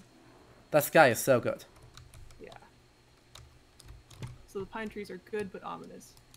Pine trees are super important because they're the next tier up of wood quality. Pine trees will drop core wood, where everything else is up to this point is dropping just wood. Oh, that's the brute. Hang on, I got you. Oh. See, he hits so hard. Even to me, he hits like 10, 12. Blocked, got him. Nice. Rolled. Oh, there's more. And these guys will just kind of keep on coming. We don't really need copper right now, so what we're really looking for is tin. Okay. Yeah, so we don't need to worry about getting copper deposits. We just need to get in far enough to find tin deposits. We also can find, you know, the obvious choice for... We need dungeons with skeletons. And so they put them inside of Neolithic dolmens. Okay. So the skeleton dungeon. I mean, this kind of lore area is where we get the skeleton dungeon. Exactly. Right? Yeah. Yeah. If we find one, we'll go in, and it will be not a great time for anyone. These are a lot of boars. Oh. Ideally, it's a better time for us than it is for the skeletons. Oh. These boars kind of ruin your day. Yeah. They've got stars on them, which means that they are higher level. Things can have 1, 2, or... I think I've only ever seen something with 3 stars once. But the more... Basically, they drop more goodies. But at the cost of being significantly more dangerous. This land is hard and wild, but we who are brought here are harder still. Take comfort, traveler, in the gifts before you. The good wood and stone, the fruits and flowers of the forests. Look also to the wild boar who roam these lands. They fear fire and the hand of man, but they can be taught to obey it. Yes. Go quietly to them, and feed them a mushroom. Paraphrasing. It's either a mushroom or carrots. Carrots. Love it. Because yeah, in this area you can also get carrot seeds. Excellent. Which means you could then grow carrots, I guess. Oh, we got some leather scraps. Nice. Nice. And the game is getting complimented for its mist effect. Oh, there was also a question about dueling culture. And Agalias answered it reasonably well. How often do they fight duels? There are judicial duels in Norse context. So, right, the kind of ultimate legal dispute is you fight each other to the death. Okay. Broadly speaking, instead of fighting each other to the death, you just randomly murder each other instead. In feuds, this is specifically dueling is specifically a judicial thing. It's not, outside of that, you just get in skirmishes. Because I guess this comes back to the everyone's violent. Killing each other is also Exactly. When every farm is basically its own little kingdom, suddenly everything's fair game for everyone to fight everybody else. That's a little bit of an exaggeration, but it's not much of an exaggeration. Right. So I'm gathering from that the hierarchical political structure is not super rigid or established? Depends on when and where you're talking about. Early in the Viking Age, it's... Theoretically, the law code suggests that there are two statuses. You are either enslaved or you are free. And if you are free, everyone is equal. In practice, not quite. Oh, we have exited the area we need to be in, actually. So, in practice, the hierarchy basically goes, complete enslaved person, freed person, then above them are, or I should say, freed tenant farmer. So, someone who is too poor to own their own land, so is renting someone else's. And then a free landowner. More arrows. And another torch. We'll swap out my torch for a better torch. Above that, we're going to have someone with a chieftainship. Also known as a Gothorth, which starts off as being a hybrid, like, religious judicial appointment, rapidly turns into just a judicial appointment that happens to be the word for priest. Interesting. And then, theoretically above that, in mainland Scandinavia, are going to be the appointees of the king. So, and in that, the Jarls, and then the king. In Iceland, the hierarchy stops at the Gothorth. There's only one position at all above that, and it is an elected position called the Law Speaker. And that is a 3-year term where your job is to memorize all of the laws. So that's kind of the important academic role. Exactly. Sure. There's a deer that I really want to get because it's likely to drop a deer head, and I need the deer head in order to make my dumb weapon that is made out of deer heads. Oh no. It is a hammer made out of deer heads. Yes. But that involves Incredible. this deer stop running away, or at least turn around. So that I can, like, or get stuck in a tree or something. Your AI is not very good. There we go. No. There we go. One. Now. I ran out of stamina. Does parrying give you stamina here? No, sadly. Oh, man. Okay. I actually want to come back to that prompt about things we appreciate about the game, but expand it to games in general. Is there any particular mechanic in a Norse or Viking game you've played that has surprised you with how accurate or how pleasingly accurate it is, despite maybe not being the thing one would immediately adapt in making a Viking game? That's a tricky one, because these are some really nice... Right, there are a lot of games that all, in many ways, do very similar stuff, but... And a lot of them, like, Assassin's Creed Valhalla has a lot of mechanics and does a lot of research, and I don't really like the execution on any of them. I don't adore the execution on any of them. Right. I remember you saying that they'd brought in a specialist, but kind of saved it for, or saved her input for the, is it DLC or a kind of educational the tour? Discovery Tour, yeah. They talked to a lot more experts for Discovery Tour than they did for the base game. Hmm. Like, an entirely different set of people that were just brought in specifically for that. Oh, hey, I found skeletons. You want to go fight some skeletons? While I think about the answer to that question? Of course. Right, this game certainly has some things that they do that is kind of very fun in not necessarily being accurate in a good way, but certainly being accurate in a way. Just relating to all of the violence, and all the environmental destruction, right? Because you've seen already, I think, 2 people can really do a number on this landscape. Yeah. Like, it's not pleasant. When things actually get down to it. That's correct. That's just correct. Iceland was fully forested when people started permanently living there around 870. Mm-hmm. Well, I say fully. That's an exaggeration. But the coastal areas of Iceland were full of birch forests. By 930, there were no trees. Right. So what we're doing here is very historical. Very historical. Well, Can we go in here? yeah. Ah. What social caste were skeletons in? Above or below landowners?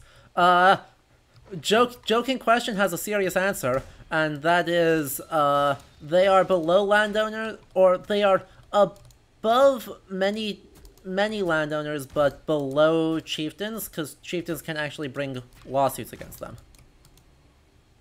Oh, I love that. That's actually the main way that you deal with them when they start really getting in trouble.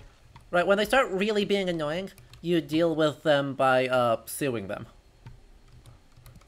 Again, Ereviga Saga is a delight. Be careful, some of these rooms are really scary.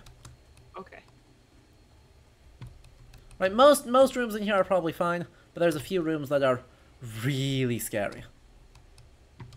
They scary in a skeleton way or in a... Azine has spawner rooms, so they'll just keep spawning more skeletons. Ooh, nice. But mushrooms. Oh, heck, that's a 2-star skeleton! Ah! Panic. If we need to run away, you can just walk out the front door, and it's fine.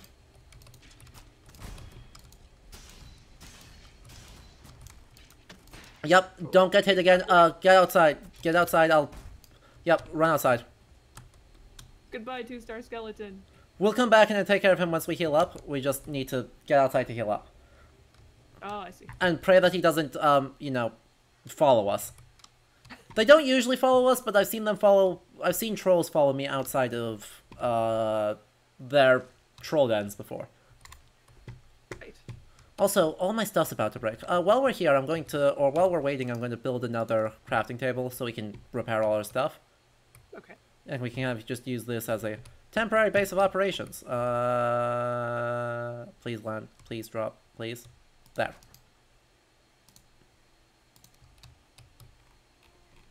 Now we have to do this, and this, and this. Oh, I am out of wood. Do you have more wood? Let me see. Because otherwise I'm about... I do. Fantastic. If you could just... Sweet. I am now carrying too much, but we're going to fix that real quick.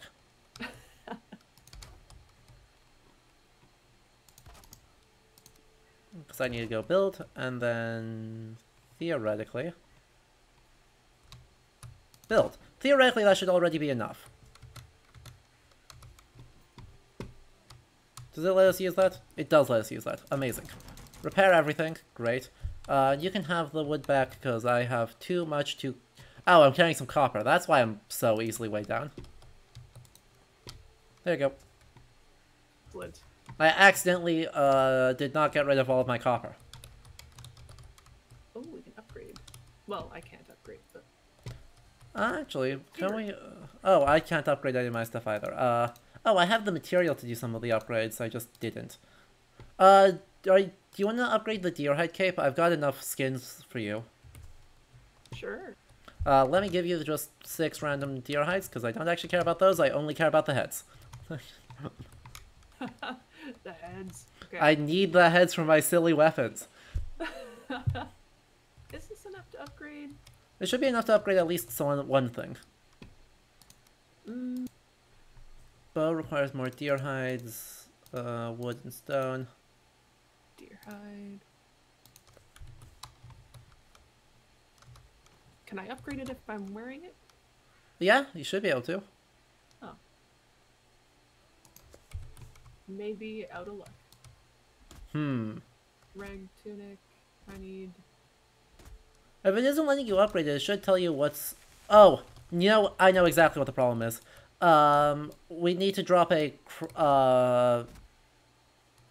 the upgrade to the item, to the table next to it. Which is, in this case, is the logging, the, like, wood cutting station. And there's a guy throwing rocks at me. Jerk. Oh! Oh no, I don't want just my fist for this. So yeah, we need to drop... We need to go here, and we can drop a chopping block next to it, and now we should be able to upgrade things. Okay. Oh, yes we can. Because you need 2 stars in order to get 2 things. I see. So rag tunic, and this will... Their tunic?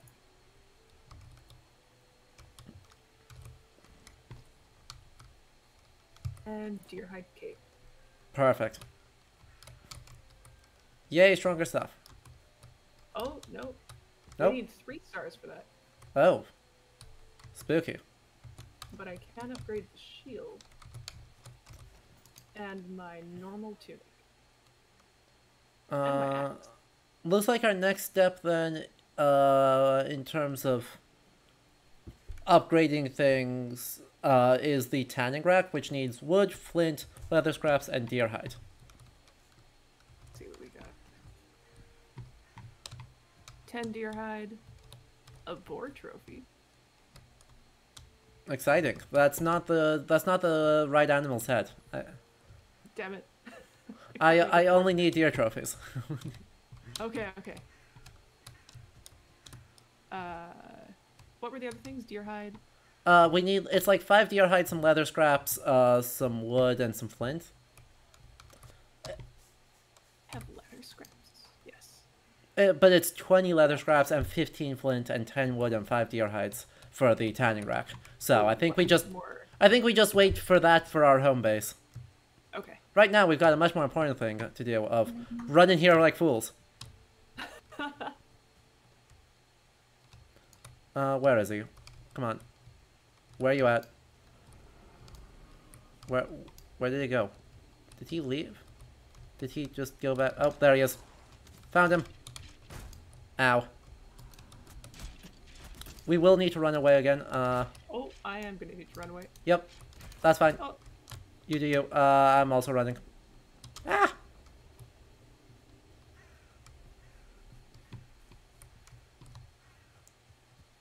Yeah. Alright. This 2-star skeleton's ruining our day, I'm not gonna lie. It's true. But we do need to get through him. So we, because unfortunately, the reason why we need to go through there is to locate where the second boss is. I see. I can't eat more cooked deer meat. Nope. Unfortunately, it's just like every 10 seconds, it'll just update your health. You're healing continuously or in theory, you're healing continuously every second, but it's gonna check that tick every 10. I see, yeah. Yeah.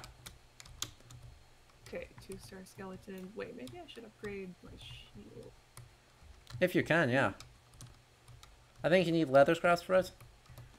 Oh, yeah, I can. Yeah, go for it. That's gonna make that way more durable, so.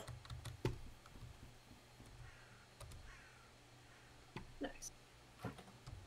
Is this a natural cavern? It looks artificial. It is artificial. It is a Neolithic dolmen, which is a specific type of, stacked stone megalithic burial. Okay, I'm going to chip him down a little bit more. I'll be right back. Okay. The fact that there is all this stuff underneath is very silly. That's not how dolmens work. It does seem like it would be a lot of labor. Come on, attack me. What's this? No, I need you to attack me, sir. Sir. Thank you.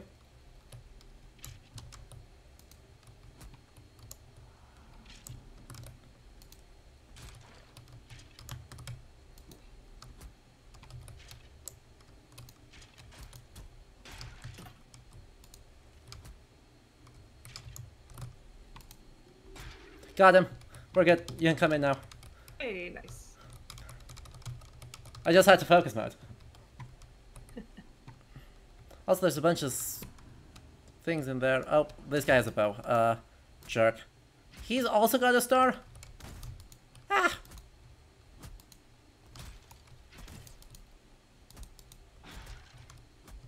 Alright, so who's in it here causing us...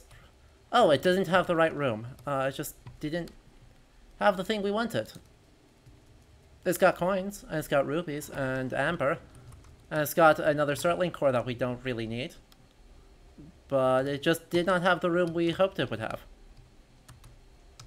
This room would get us the thing we need to get to the... Exactly, we're looking for a room with another Vavisir in it. Ah. So, yeah. Sadly, not this one.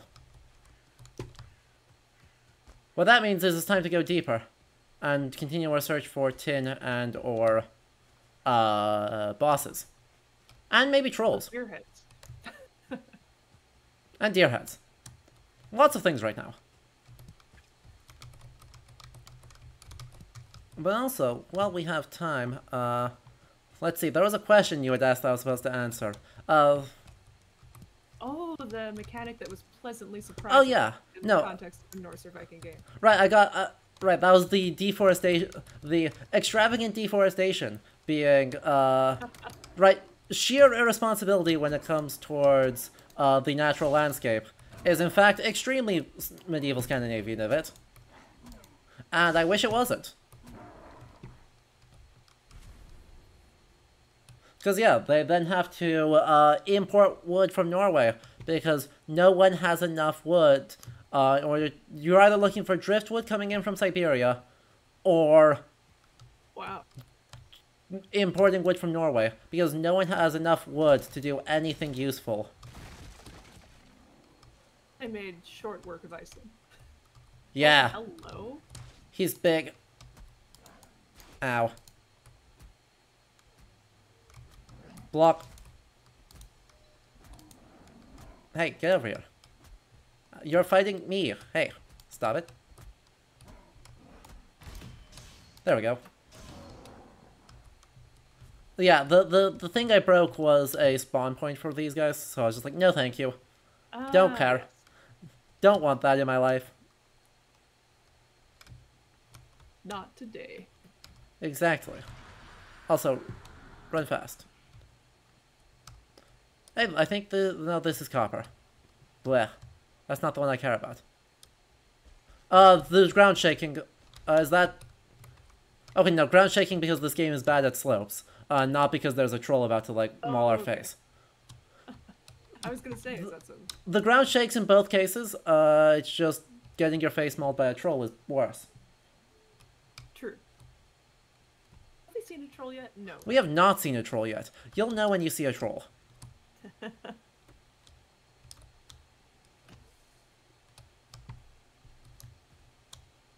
And also, you are very poorly equipped to fight a troll. If you want to... That's where running away comes in clutch. Exactly. I can be... I thought I heard one. I'm paranoid. Oh, a new biome. We can't actually go in here. Oh, no, this still says it's Black Forest. Okay, it's just... Nope, there it is, mountain. We can't do mountain, we will freeze to death. Okay. We have to kill the second boss in order to do mountain. Because the second boss drops us things that keep us from freezing to death on the mountain. Ooh, that's helpful of him. Oh, there's more I actually skeletons. have a building made of rock for once.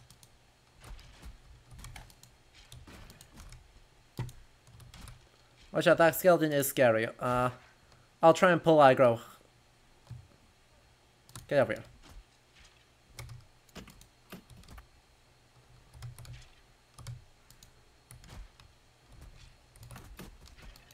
Oh, We're good. my parry skills. Oh no. Do we just... Oh, yep, there he is! Hey, chat, there's a troll. Hey, chat, there is exactly one way to beat trolls, and it is, you run and... He's got a log. We are in so much trouble. It's you run, and I'm gonna stick him full of arrows until he gets upset. And falls over.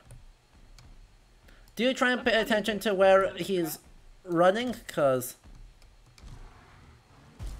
Oh. he's gonna do a lot of damage on the way if you're not careful. And he might... While we're trying to run away, we might end up running into places we don't want. So if you can look forward and make sure we're not going to end up in trouble, I will do what I can to take care of this guy. Oh god, I am in not a great spot. I am stuck on a slope right now. It is not good news. You're good, you're good. I'm doing okay. Just out of log range. I'm trying to stay just out of oh god, I'm not... Good thing I had the good jumps active still. Because otherwise, I was about to have a very bad day there. I need to just... Ooh, blueberries. Hello. My blueberries.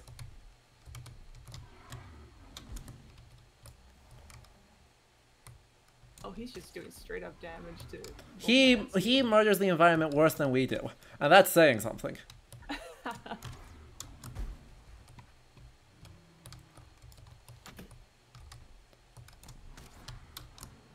Oh no, now's not the time to be stuck on a rock. Trolls are not... Oh god, also not the time for me to be stuck on a rock. I'm kiting him around in a corner. I'm now just way down the slope from you. Oh, we're not that far. I guess Oh, that's not bad. I thought you had kept going up the slope, and I gotten stuck. Hey, you're doing work. I'm doing work. I took out 3 of these guys in the grind session, so I'm feeling good about my ability to take them on. Though I can only do 1, 2 if I'm super duper lucky. With my bow right now.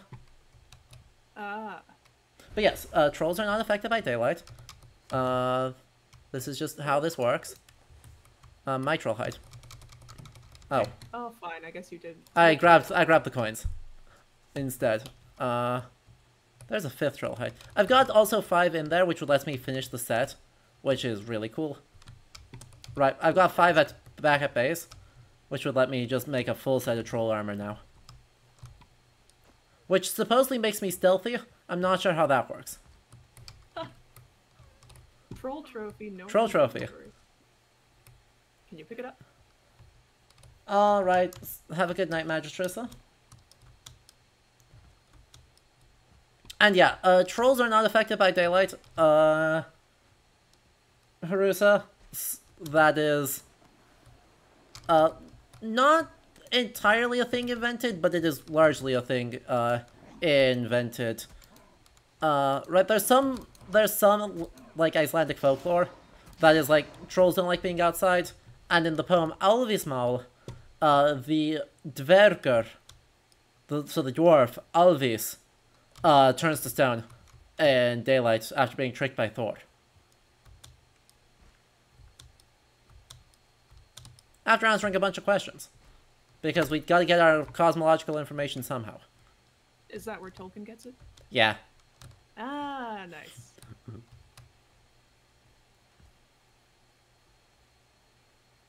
Okay. Well, that was successful though. We managed to kill a troll, which was one of my soft goals for the day, was kill troll. And we did that with not too much difficulty, honestly. It's Feels very good. generous of you to say we, and I will take it. You distracted him vaguely, and I had a bow. The bow does seem crucial in that scenario. You just straight up lose if you try and fight one of these like hand to hand, because they hit for about 70. I see. Yeah, that's about twice my health right now. Yeah, that is 9 more health than I have. So, all right. I think there's nothing left this direction of note because it looks like it's just the cliff. So. I'm getting very stuck on the environment, so I'm gonna. Ooh, this is tin. Oh. That's not going to be enough tin, but this is some tin.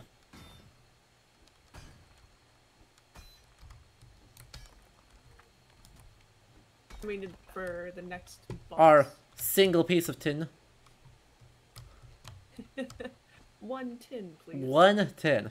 Now, not even tin ore, because crafting games are too complicated. I think there's more down here. Let me take a look. Yeah.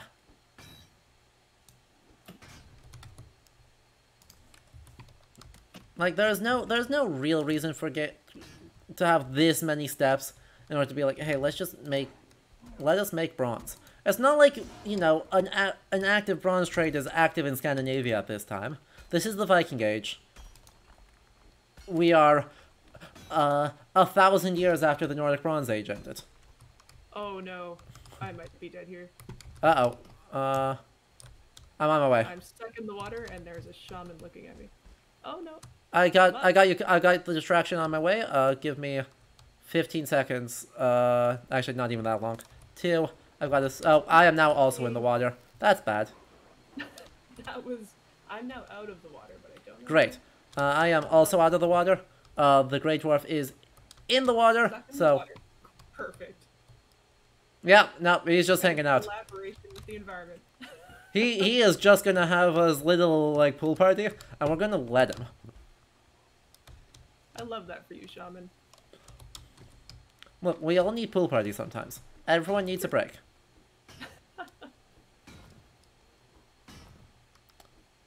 Alright, so I've got a piece of tin there. This is gonna encumber me. Ah, heck. It does encumber me. That's bad. I'm gonna throw away a bunch of rocks. And you focus your own health. I've got plenty of health right now, so I'm not worried. These guys do like nothing to me. Also, don't hit them with your fists. Oh, my fists. Yeah. Wait, where's my... A deer. Deer? Yep. I mean, deer means potentially another deer head for my glorious collection and silly weapons. Let me see if I can keep it in range. Heck. I am still out of... What can I actually get rid of usefully? I guess I'm going to throw away this tin in order to fight this guy, in order to pick up this tin again.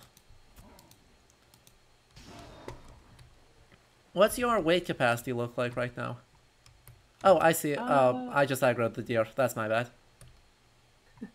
Because if you I need to drop something, but I probably have stuff I can't drop. Alright. I've got like 8 more wood I can get rid of. That's okay. I mean, if I don't need 44 wood right now, then... Yeah, 44 wood's irrelevant right now. Okay. To the sea. Then here, take these 8 copper ores that I've randomly got. Because that should give us enough to be okay. Oh, there you are. That should leave us both okay? Yeah. Perfect. Because if then I'm going to stay on the coast here and keep looking for tin deposits as we start making our way back. Because we've got an okay amount of tin now. I've got like 13 it looks like. Which is going to be enough to at least make some bronze. I just don't know it's going to make enough bronze.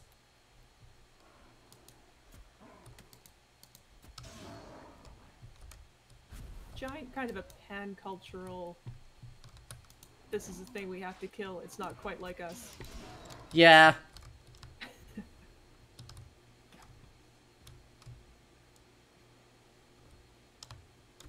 was really here. Exactly. There's a lot of that in this game. There used to be people here, but now they're either skeletons or tree people, and therefore we can just, like, murder them. Right? They have signaled being sufficiently other that we can do murder. Right, right. Oh, hi, Shaman. I'm actually trying to heal over here, so I'm just gonna let you... I got you. Heck, that was not the one that I needed to worry about. Annoyingly, I just don't I'm not in a great spot on stamina at the moment. Yeah. Which is just slowing things up, because I just need to eat more. Need to eat more food. More mushrooms, no problem. There we go.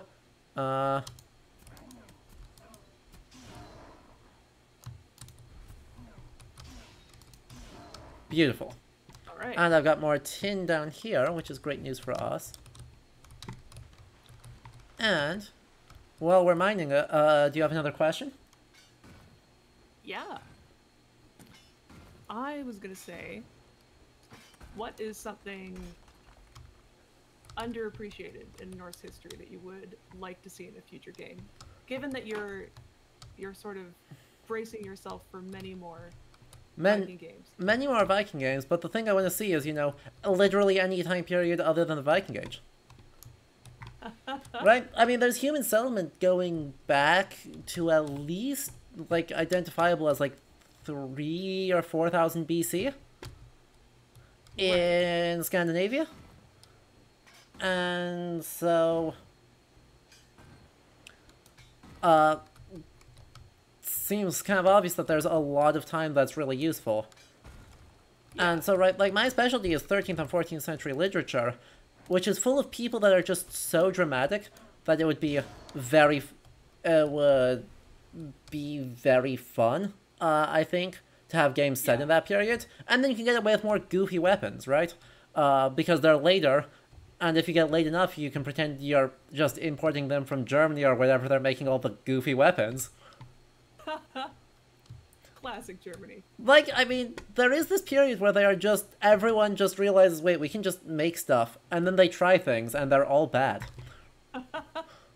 So, right, you could have all of those in your games. Ooh, that's a deer. That would be a great... Hang on. Oh. Nailed it. Deer head. Deer head. Yes, I got a deer head. Nice. Success. I now only need 2 more deer heads. But the other thing that I want to see, this is kind of the long-running joke, is Ace Attorney Viking Edition. No. Because, yes, absolutely yes. Because it's an intensely violent culture in a lot of respects, but it's also an intensely legalistic culture. Right. Right, this is a culture where people go to court over everything, and there's incredibly developed rituals and procedures around how you do court. Right. And given how much of that is just super dramatic, you should just have an Ace Attorney game. I would honestly play that for dozens of hours. Exactly. It's objectively a phenomenal concept. We just have to get past the Vikings are single, like, monolithic violent entities. Right. Right? The moment we abandon that, there's a lot available to us. Right. Alright, I need to throw away more stuff. What stuff can I realistically throw away and be okay with? Have I found weird amphibians? The necks, I believe. Dropping? Their tails. Heck. Do you have any more space to carry stuff? Yeah. Yeah, let's split a stack then, and see if you can pick up that without getting into trouble. Nope, that's too much. Alright. Let's split that stack a little bit less. as I throw it into the lake. Wait, let me see. Did that pick up, or is that still too heavy? I don't think I can pick it up. Nope, that No. still is too heavy. Alright, let me throw away the minimum that I can actually throw away. Do While we still need be... hard antlers? The hard antlers? I've got 10 in the box. I don't think we need that, but I just dropped... There's only 4 there now, so maybe that's enough. Oh, yeah. Wait, no. Even that's too much? Wow. Okay, hang on. What can I get rid of here? Alright, Zoe. Have a good night. It is getting quite late. Good lord. It Eastern time is getting close to 1 a.m., so I probably don't have a lot of time left. So, thank you everyone who's stuck around with that. Thank you to the late nighters. Exactly. We have a proposal that Odin's, what would this be, a personal slogan? Gotta do what you gotta do? Yeah? Particularly when I think that was apropos of him fighting old age. I think that's Thor who fights old age. Odin's is, you know, killing his great-great-grandfather on his mother's side. Right. In order to create the world. Do it. Sometimes you just gotta murder your family. Wait. Look, no one said the lessons from Norse mythology are good lessons, but they sure are lessons. Do we need 39 rocks? We do not need 39 rocks. We can pick up 39 more rocks really easily. There you go. Okay. Perfect. Let's get back to base.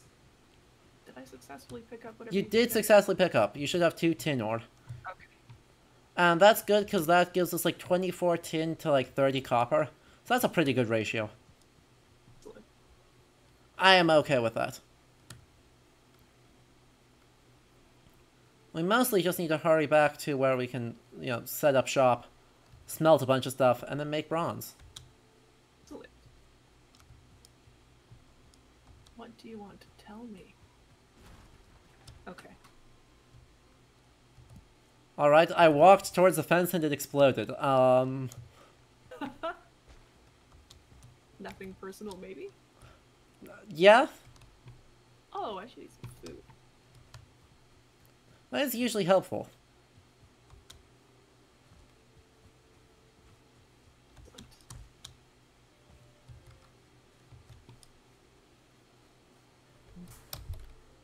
Oh, we way overshot. Okay. I didn't realize we traveled so far. We've done like most of the southern part of that island now, of this island now. Oh, fantastic. Here's a whole abandoned village. Okay.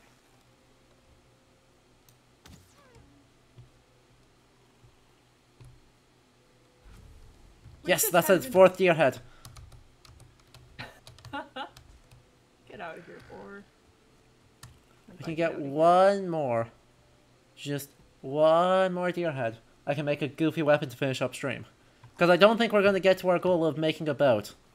Oh, that's too bad. Because Well, it's... no, we just need to...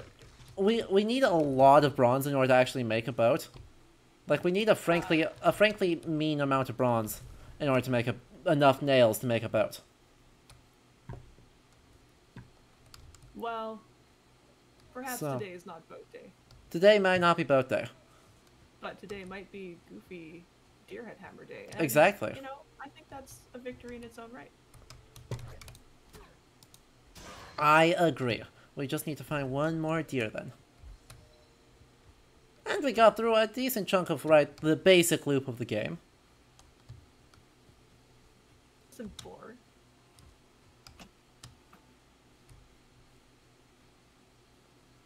These deers continue to elude me when I need them most. It's almost like they don't like dying. The nerve. I know, right? They should be pleased to sacrifice themselves to my cult. Wait. That does Wrong sound game. like a pretty culty weapon. That wrong game. That's Cult of the Lamb. True. I've been playing that the last few weeks too.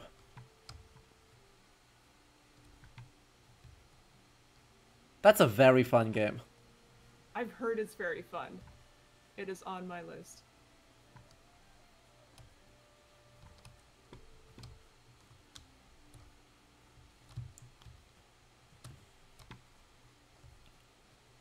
The boars are leaving me alone. Hooray. Theoretically, we can tame them eventually. Actually, I'm pretty sure we could do that right now if we felt like it. I'm just more worried about deer than I am boars. That's fair. I'll try to proceed a little more subtly. If these deer could show... Oh, there's one.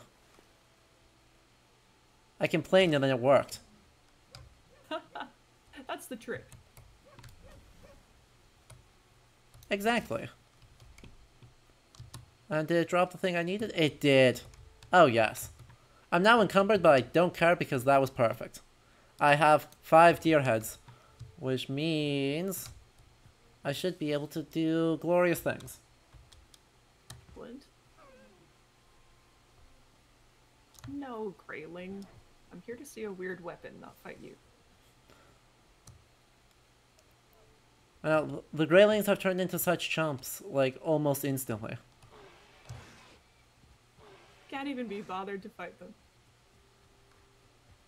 Oh, good. And there's some boars that are, like, almost in sight of our house. So if we ever feel like taming them, it would actually be really easy to do.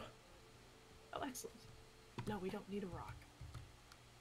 The urge to just pick things up is so strong. I know, right? Definitely one of my difficulties with survival games is it's just like, just pick things up. Just pick everything up. At some point, you will need to stop mid-fight against a dragon and eat 15 pies. That's what Skyrim taught me. True. And every day since then has been a disappointment. Also true. Missing 2 leather scraps. Do you happen to have some? Hey, a deer. No, we don't need more deer. Let me get away from this boar. Boars are what we need for the leather scraps. Oh, hey man. And also, Trollhide Cape. I have now become sneaky by the power of the color blue. I wish that was an exaggeration, that's just how the game works. Oh. Because I'm wearing full blue outfit, I have plus 15 stealth. Well, this opens up a whole conversation about whether blue and green are different colors. No, it's blue and black in Old Norse. Oh, okay. Yeah. Anyway, if you have a couple of leather scraps, I can make our goofy hammer. Right. Leather scraps.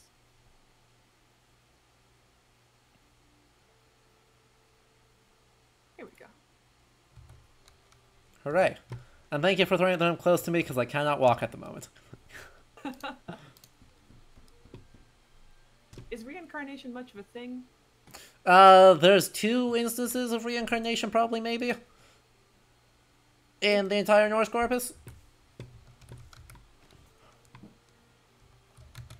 So... definitely maybe. Definitely maybe. I like that. Oh my gosh. It is a hammer made of deer. Perfect. Let me go hit something with it. I must show off its power. Also, there's a bunch of copper here and a bunch of coal there. Who just yelled at me?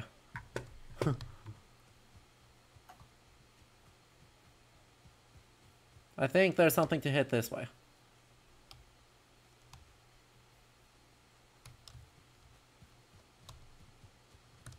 I do have one more question. Yes. While you look for something to hit.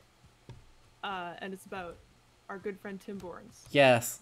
We loved him. Written some eco-criticism, which we love to see. Yes. About how the Norse sagas challenge binaries like human versus animal or wild versus domestic. Do you think we see anything resonant in Valheim about challenging those binaries? So firstly, I do actually disagree with Tim on one important note. Which is, while I think the sagas do challenge those binaries, I think they do it almost accidentally because Norse people desperately want there to be a neat binary. Right.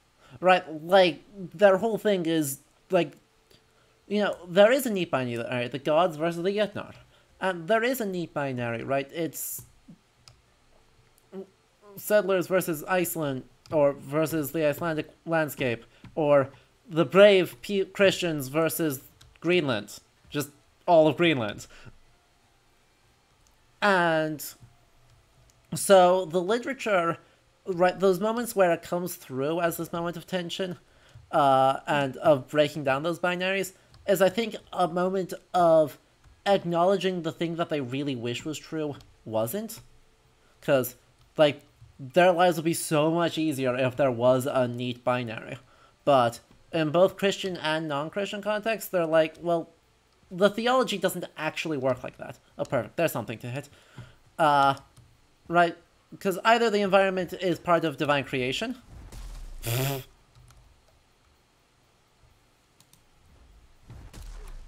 Incredible. Come meet my blue friend. That area of effect.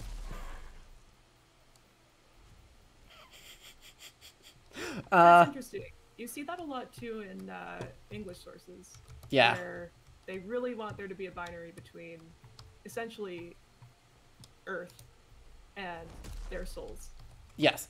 And there just isn't, right? Christian theology doesn't work like that. And honestly, the pre-Christian theology did not appear to work like that either. And so, right, there's all these moments of concession where they're like, well, these binaries don't actually work. So I think they love Valheim, because I think Valheim does the thing that they, like, wish they were able to do. But I think in this game it is a pretty neat binary. You show up, you do an environmental colonialism, and then your mission being done and your enemy is defeated, you leave. Right. Theoretically. And that is kind of consistent with what Jody Bird says about gaming and colonialism, where it's sort of like the game presents a world that works the way, you know, settler colonial logics wish the world worked. Exactly. And that is, yeah, like you say, pretty much what we see here. Pretty much. I think there will be I don't know, maybe later in the game there's moments that dispute that, but right, thus far I see a lot of where we have a thing and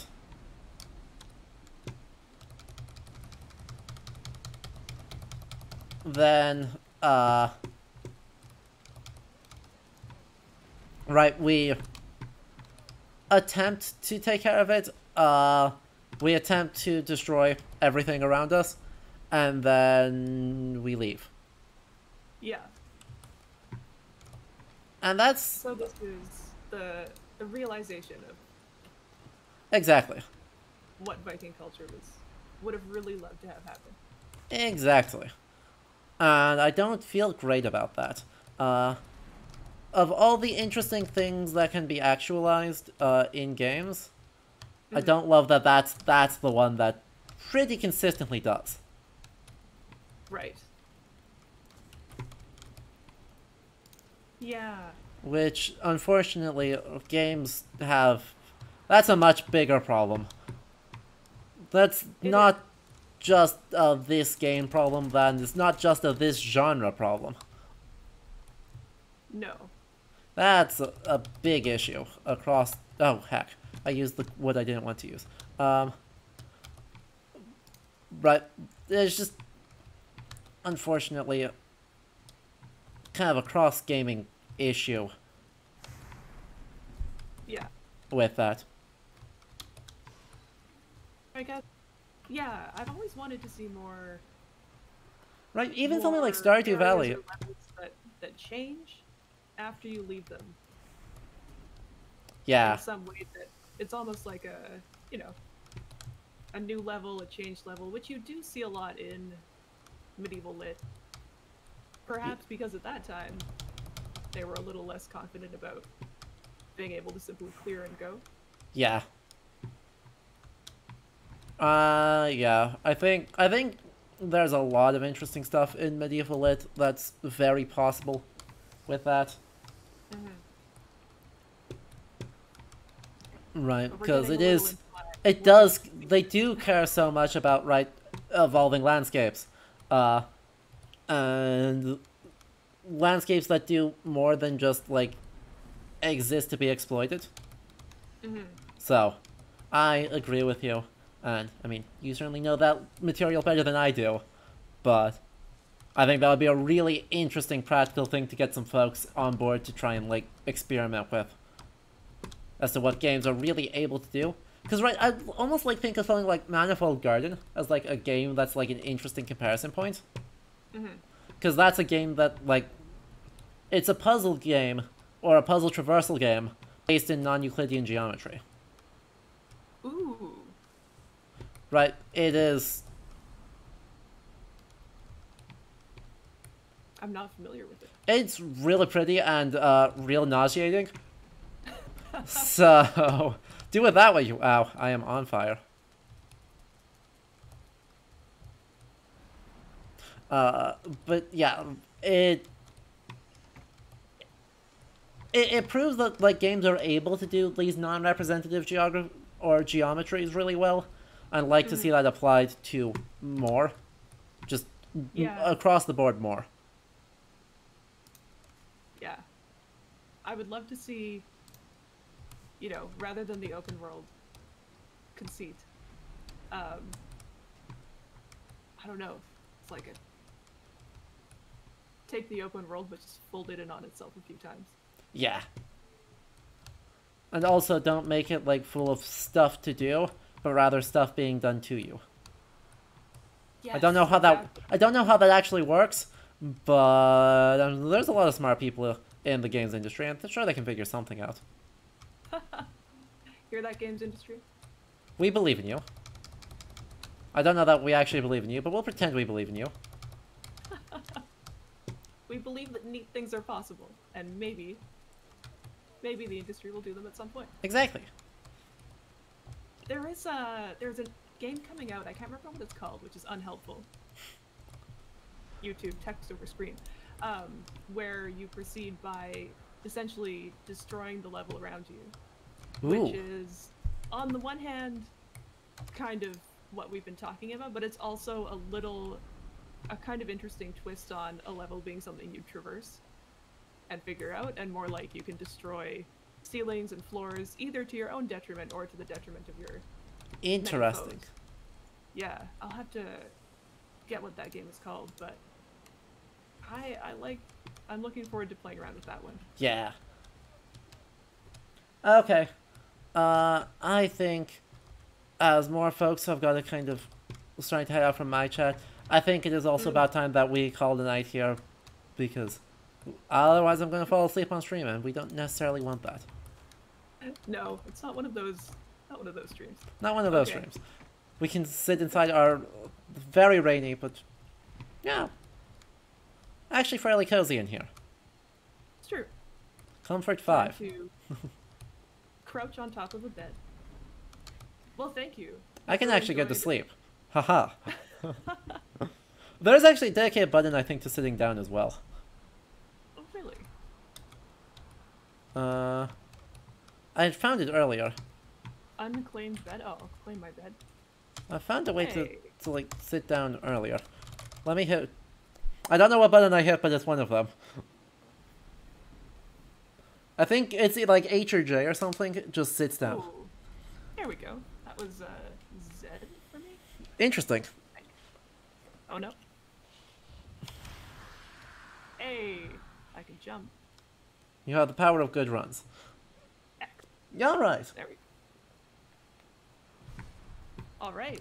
Well, thank you so much for telling us about Norse mythology, how this game does and does not reflect it. And no worries. You might know that in the future, in-game design. No worries. Really had a good time. I've had a great time. Thank you so much for having me on. And I mean, I really hope games continue to push those boundaries instead of getting comfortable with where things are at. Yeah. There's so much potential still, and so many other time periods that aren't the Viking Age TM. You know, with our famous resource used in the Viking Age, bronze. Of course. Yeah, not silver, not the medal of choice. Bronze. For everything. Of course. Of You course. have to rank your medals. Uh-huh. Okay, well, thank you to those in Adam's chat. Yeah. Thank you for hanging out. To those in mine, thank you for chatting and lurking. Also, my folks, if you haven't followed Sarah-Nelle, you should do that. There's going to be more interviews, and I know you all like this style of content, because you watch me. There will be more interviews. Stay tuned. Follows much appreciated, and vice versa for mine. Perfect. In the meantime, have a good night. Yeah, you all have a good night. For my folks, I'll see you all on Sunday. Hopefully, maybe some of Sarah-Nelle's folks, if you want to join. I think we'll be doing Cult of the Lamb then. So, it'll be a cult. And historical propaganda. Excellent. Yes. Until then, have a good night, everyone.